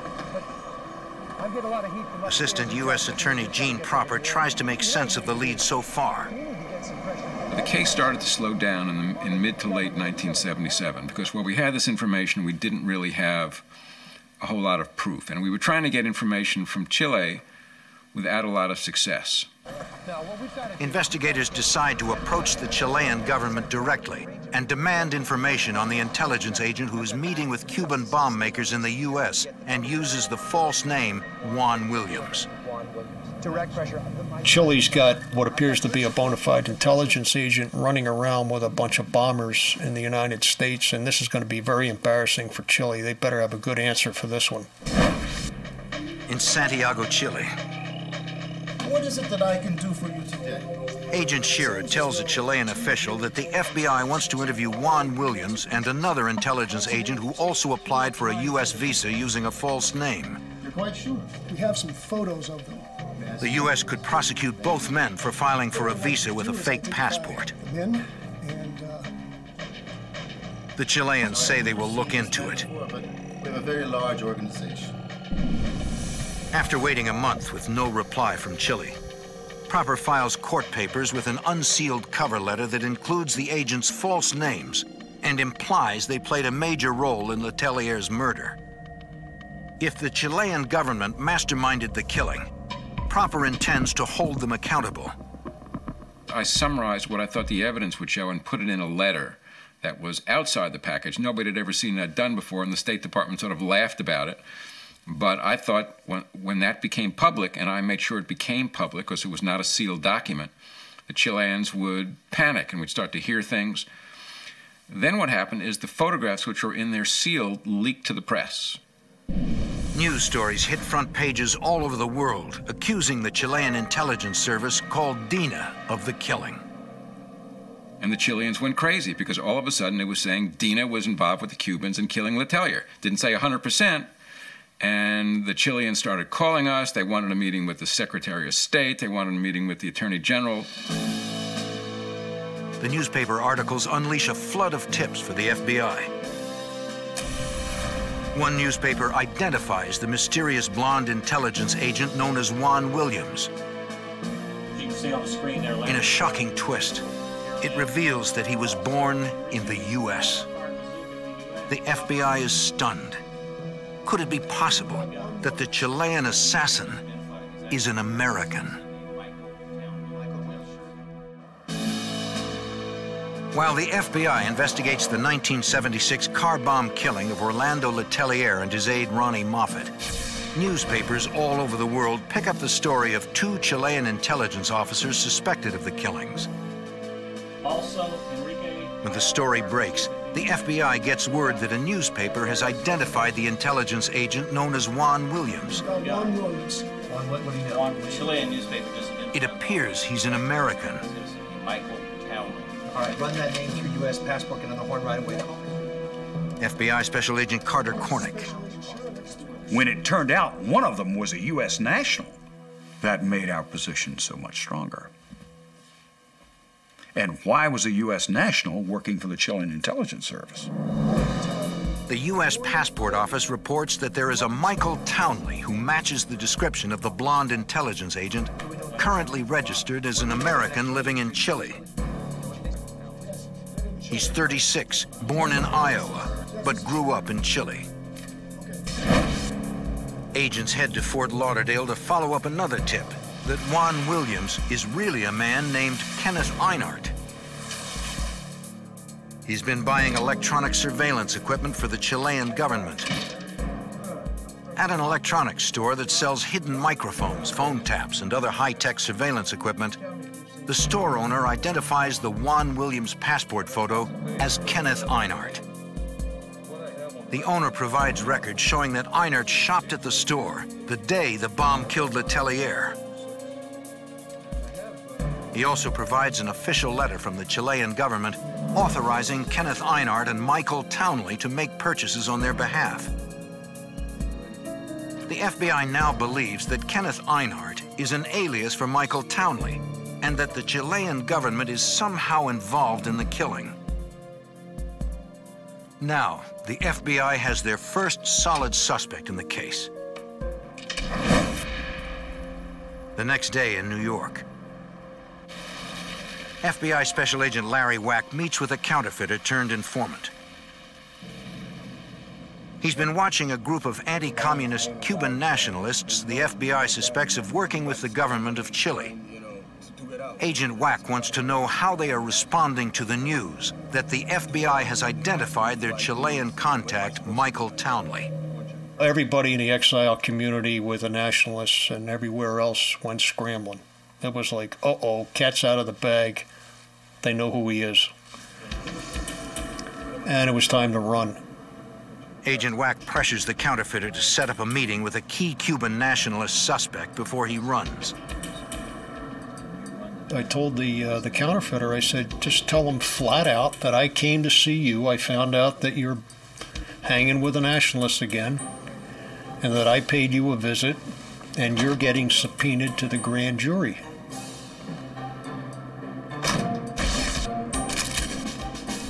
The plan works, and the counterfeiter meets with the suspect to ask his advice. They ask you to testify. The suspect tells him to take the fifth and say nothing. The counterfeiter keeps asking why. Because we did it. We did it, meaning Letelier. We did it. We know it. They know it. Let them prove it. Which is exactly what we wanted. The FBI now has an informant's claim that a nationalist confessed. But they still need some physical evidence linking the Cubans with Michael Townley. We couldn't connect him to the murder. We had no evidence he was involved in the murder, but we certainly believed it because he was the blonde Chilean who was dealing with the Cuban nationalist movement that internally had said they're involved in the Letelier murder, and they were now fleeing. They were running from us. Assistant U.S. Attorney Gene Proper and FBI Special Agent Carter Cornick tried to fit together the evidence. You know, it's one thing to have a source who you may or may not trust 100% tell you one thing. It's another thing to have, you know, actual proof. Investigators desperately need someone to cooperate and confess to what happened. They hope it will be Michael Townley, but the agents have to find him first. The next step was to go to Chile and to try to, in some way, force the government of Chile to cooperate with us in the investigation. The fact that these two men had applied for false passports to come to the United States a week before the assassination was of real interest to us. Over the next 2 weeks, Proper and the U.S. government put tremendous pressure on Chile. Proper prepares official letters through the World Court requesting the chance to talk with Townley. I took him to the chief judge in Washington, and he signed the documents. He asked me how the case was going. I'll never forget this. He said, "How's the case going?" I said, "It's a very tough case, Judge. It's just very tough." He said, "I know that." He said, "But God makes people who do things like this make mistakes. All you've got to do is find the mistakes." To find the mistakes, Proper has to get to Townley. But the prosecutor is still getting resistance from the Chilean government. I'm sorry. And the Chilean government said, "You know, this is going to make the government fall. We can't give over an intelligence officer." We said, "He's an American. He committed a crime in the United States. We want him." We were not allowed access to people that we wanted to have access to, members of the Chilean intelligence service. But at the same time, other Chilean officials were cooperating with us quietly. Behind the scenes, the Pinochet government quietly cuts a deal with the U.S. They will hand over Townley if the U.S. promises not to use his testimony against Chile. The U.S. agrees. The next day, Chilean police take Michael Townley for a drive.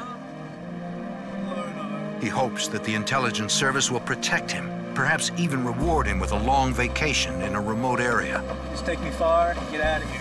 He has no idea what is really waiting for him. On vacation, huh?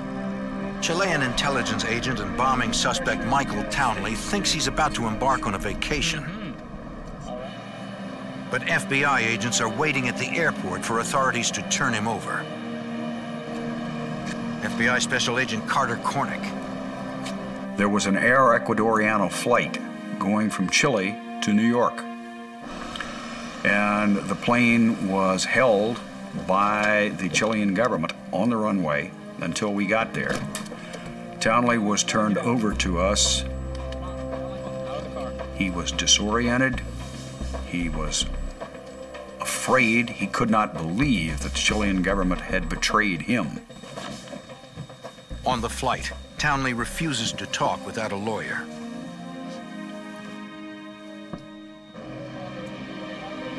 Once in the U.S., the FBI holds Townley at the Marine base in Quantico, Virginia.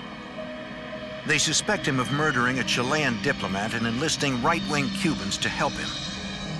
But the only real charge they have against him is using a fake passport. Townley meets with his attorney, while Assistant U.S. Attorney Gene Proper prepares for plea negotiations. And it's going to be very difficult because we really don't have a murder case against Townley. We still did not have any case against Michael Townley except the passport violation case. Miami, Florida. Hey man, hold up. That's Ayala. Agents get a break when an alert Miami police officer spots one of the men linked to Townley in the murder, Cuban nationalist leader Enrique Ayala. You're Enrique Ayala, aren't you? No, sir. Please take off your sunglasses. This is my identification, sir. Seguro que sí. Agent Cornick and Prosecutor Proper use Ayala's arrest and the arrests of other nationalist suspects to pressure Townley. Enrique Ayala has been arrested. We went to Townley and his lawyer and said, your time's about out. We've just rolled the Cubans up. We're going to make the deal with the first person who's willing to talk to us. We knew the Cubans would never talk, but we didn't tell that to Townley and his lawyers. Townley has to think we know what happened. We singled him out and brought him to the United States. He has to worry that we have more information than he knows about. But all we had on Michael Townley was a passport violation and knowledge that he had met with the Cubans. But unless the Cubans talked or Townley talked, we didn't have enough to bring a case against anybody. Don't worry, Michael. After hours of negotiation, Townley agrees to cooperate in exchange for a 10-year sentence. Townley reveals that he worked as a highly skilled agent and assassin for Chilean intelligence. He worked for the Chilean secret police, which was run by a general, and he viewed his assassinations as legitimate orders from his government. The Chilean secret police wanted Letelier dead because Letelier was viewed as a spokesman who was in the United States and creating a fuss against the Pinochet government. He was meeting on Congress with senators, he was talking around the world, and the Pinochet government was a very repressive, right-wing government, and Letelier was very well-spoken, and he was causing them some grief. This was not Townley's first assassination. Given an order, military operation, and that's what... As an expert in electronics and bomb making, Townley helped commit assassinations in South America, North America, and Europe. This man, without question, was the most dangerous man I have ever met. This is a man who bragged about his role in building bombs that killed other people. And the justification? Letelier was a soldier, I was a soldier. Townley says he made a bomb in a motel room and attached it to Letelier's car at night. The Cubans were anxious to create ties to the right-wing Chilean government and agreed to help. Townley arranged for the Cubans to set the bomb off. He then flew to Florida, leaving 2 of the Cubans with a remote control. He says he doesn't know who pushed the button. The Cubans had no interest in Mr. Letelier. They wanted a relationship with the Chilean secret police for several reasons. Chile could give them sanctuary when they were in trouble in the United States. They had a very similar political ideology, was very right-wing. And they could get, they thought, material support, maybe money from Dina. To prove Townley's story to a jury, the FBI buys an identical car and has him build an exact copy of the bomb.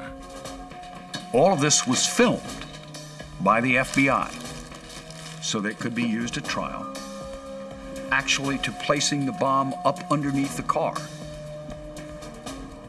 All of the components were identical, the car was identical, and the question was, would the results be identical? We didn't know. Stand by for detonation. 3, 2, 1. When the dust cleared, I looked at the car that had just been blown up. It was the same car that I had seen 2 years ago in the crime scene. I could not believe it. I turned to look at Mike Townley. Mike Townley's face was ashen. He turned to me and said, "I'd like to leave." I had 2 of the other agents take him back to the car.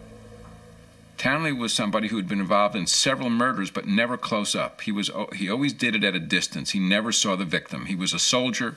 He was told to assassinate somebody. He put a bomb somewhere. He did something, but he didn't do it close up. And when he saw the effects of it, he was apparently very affected by it.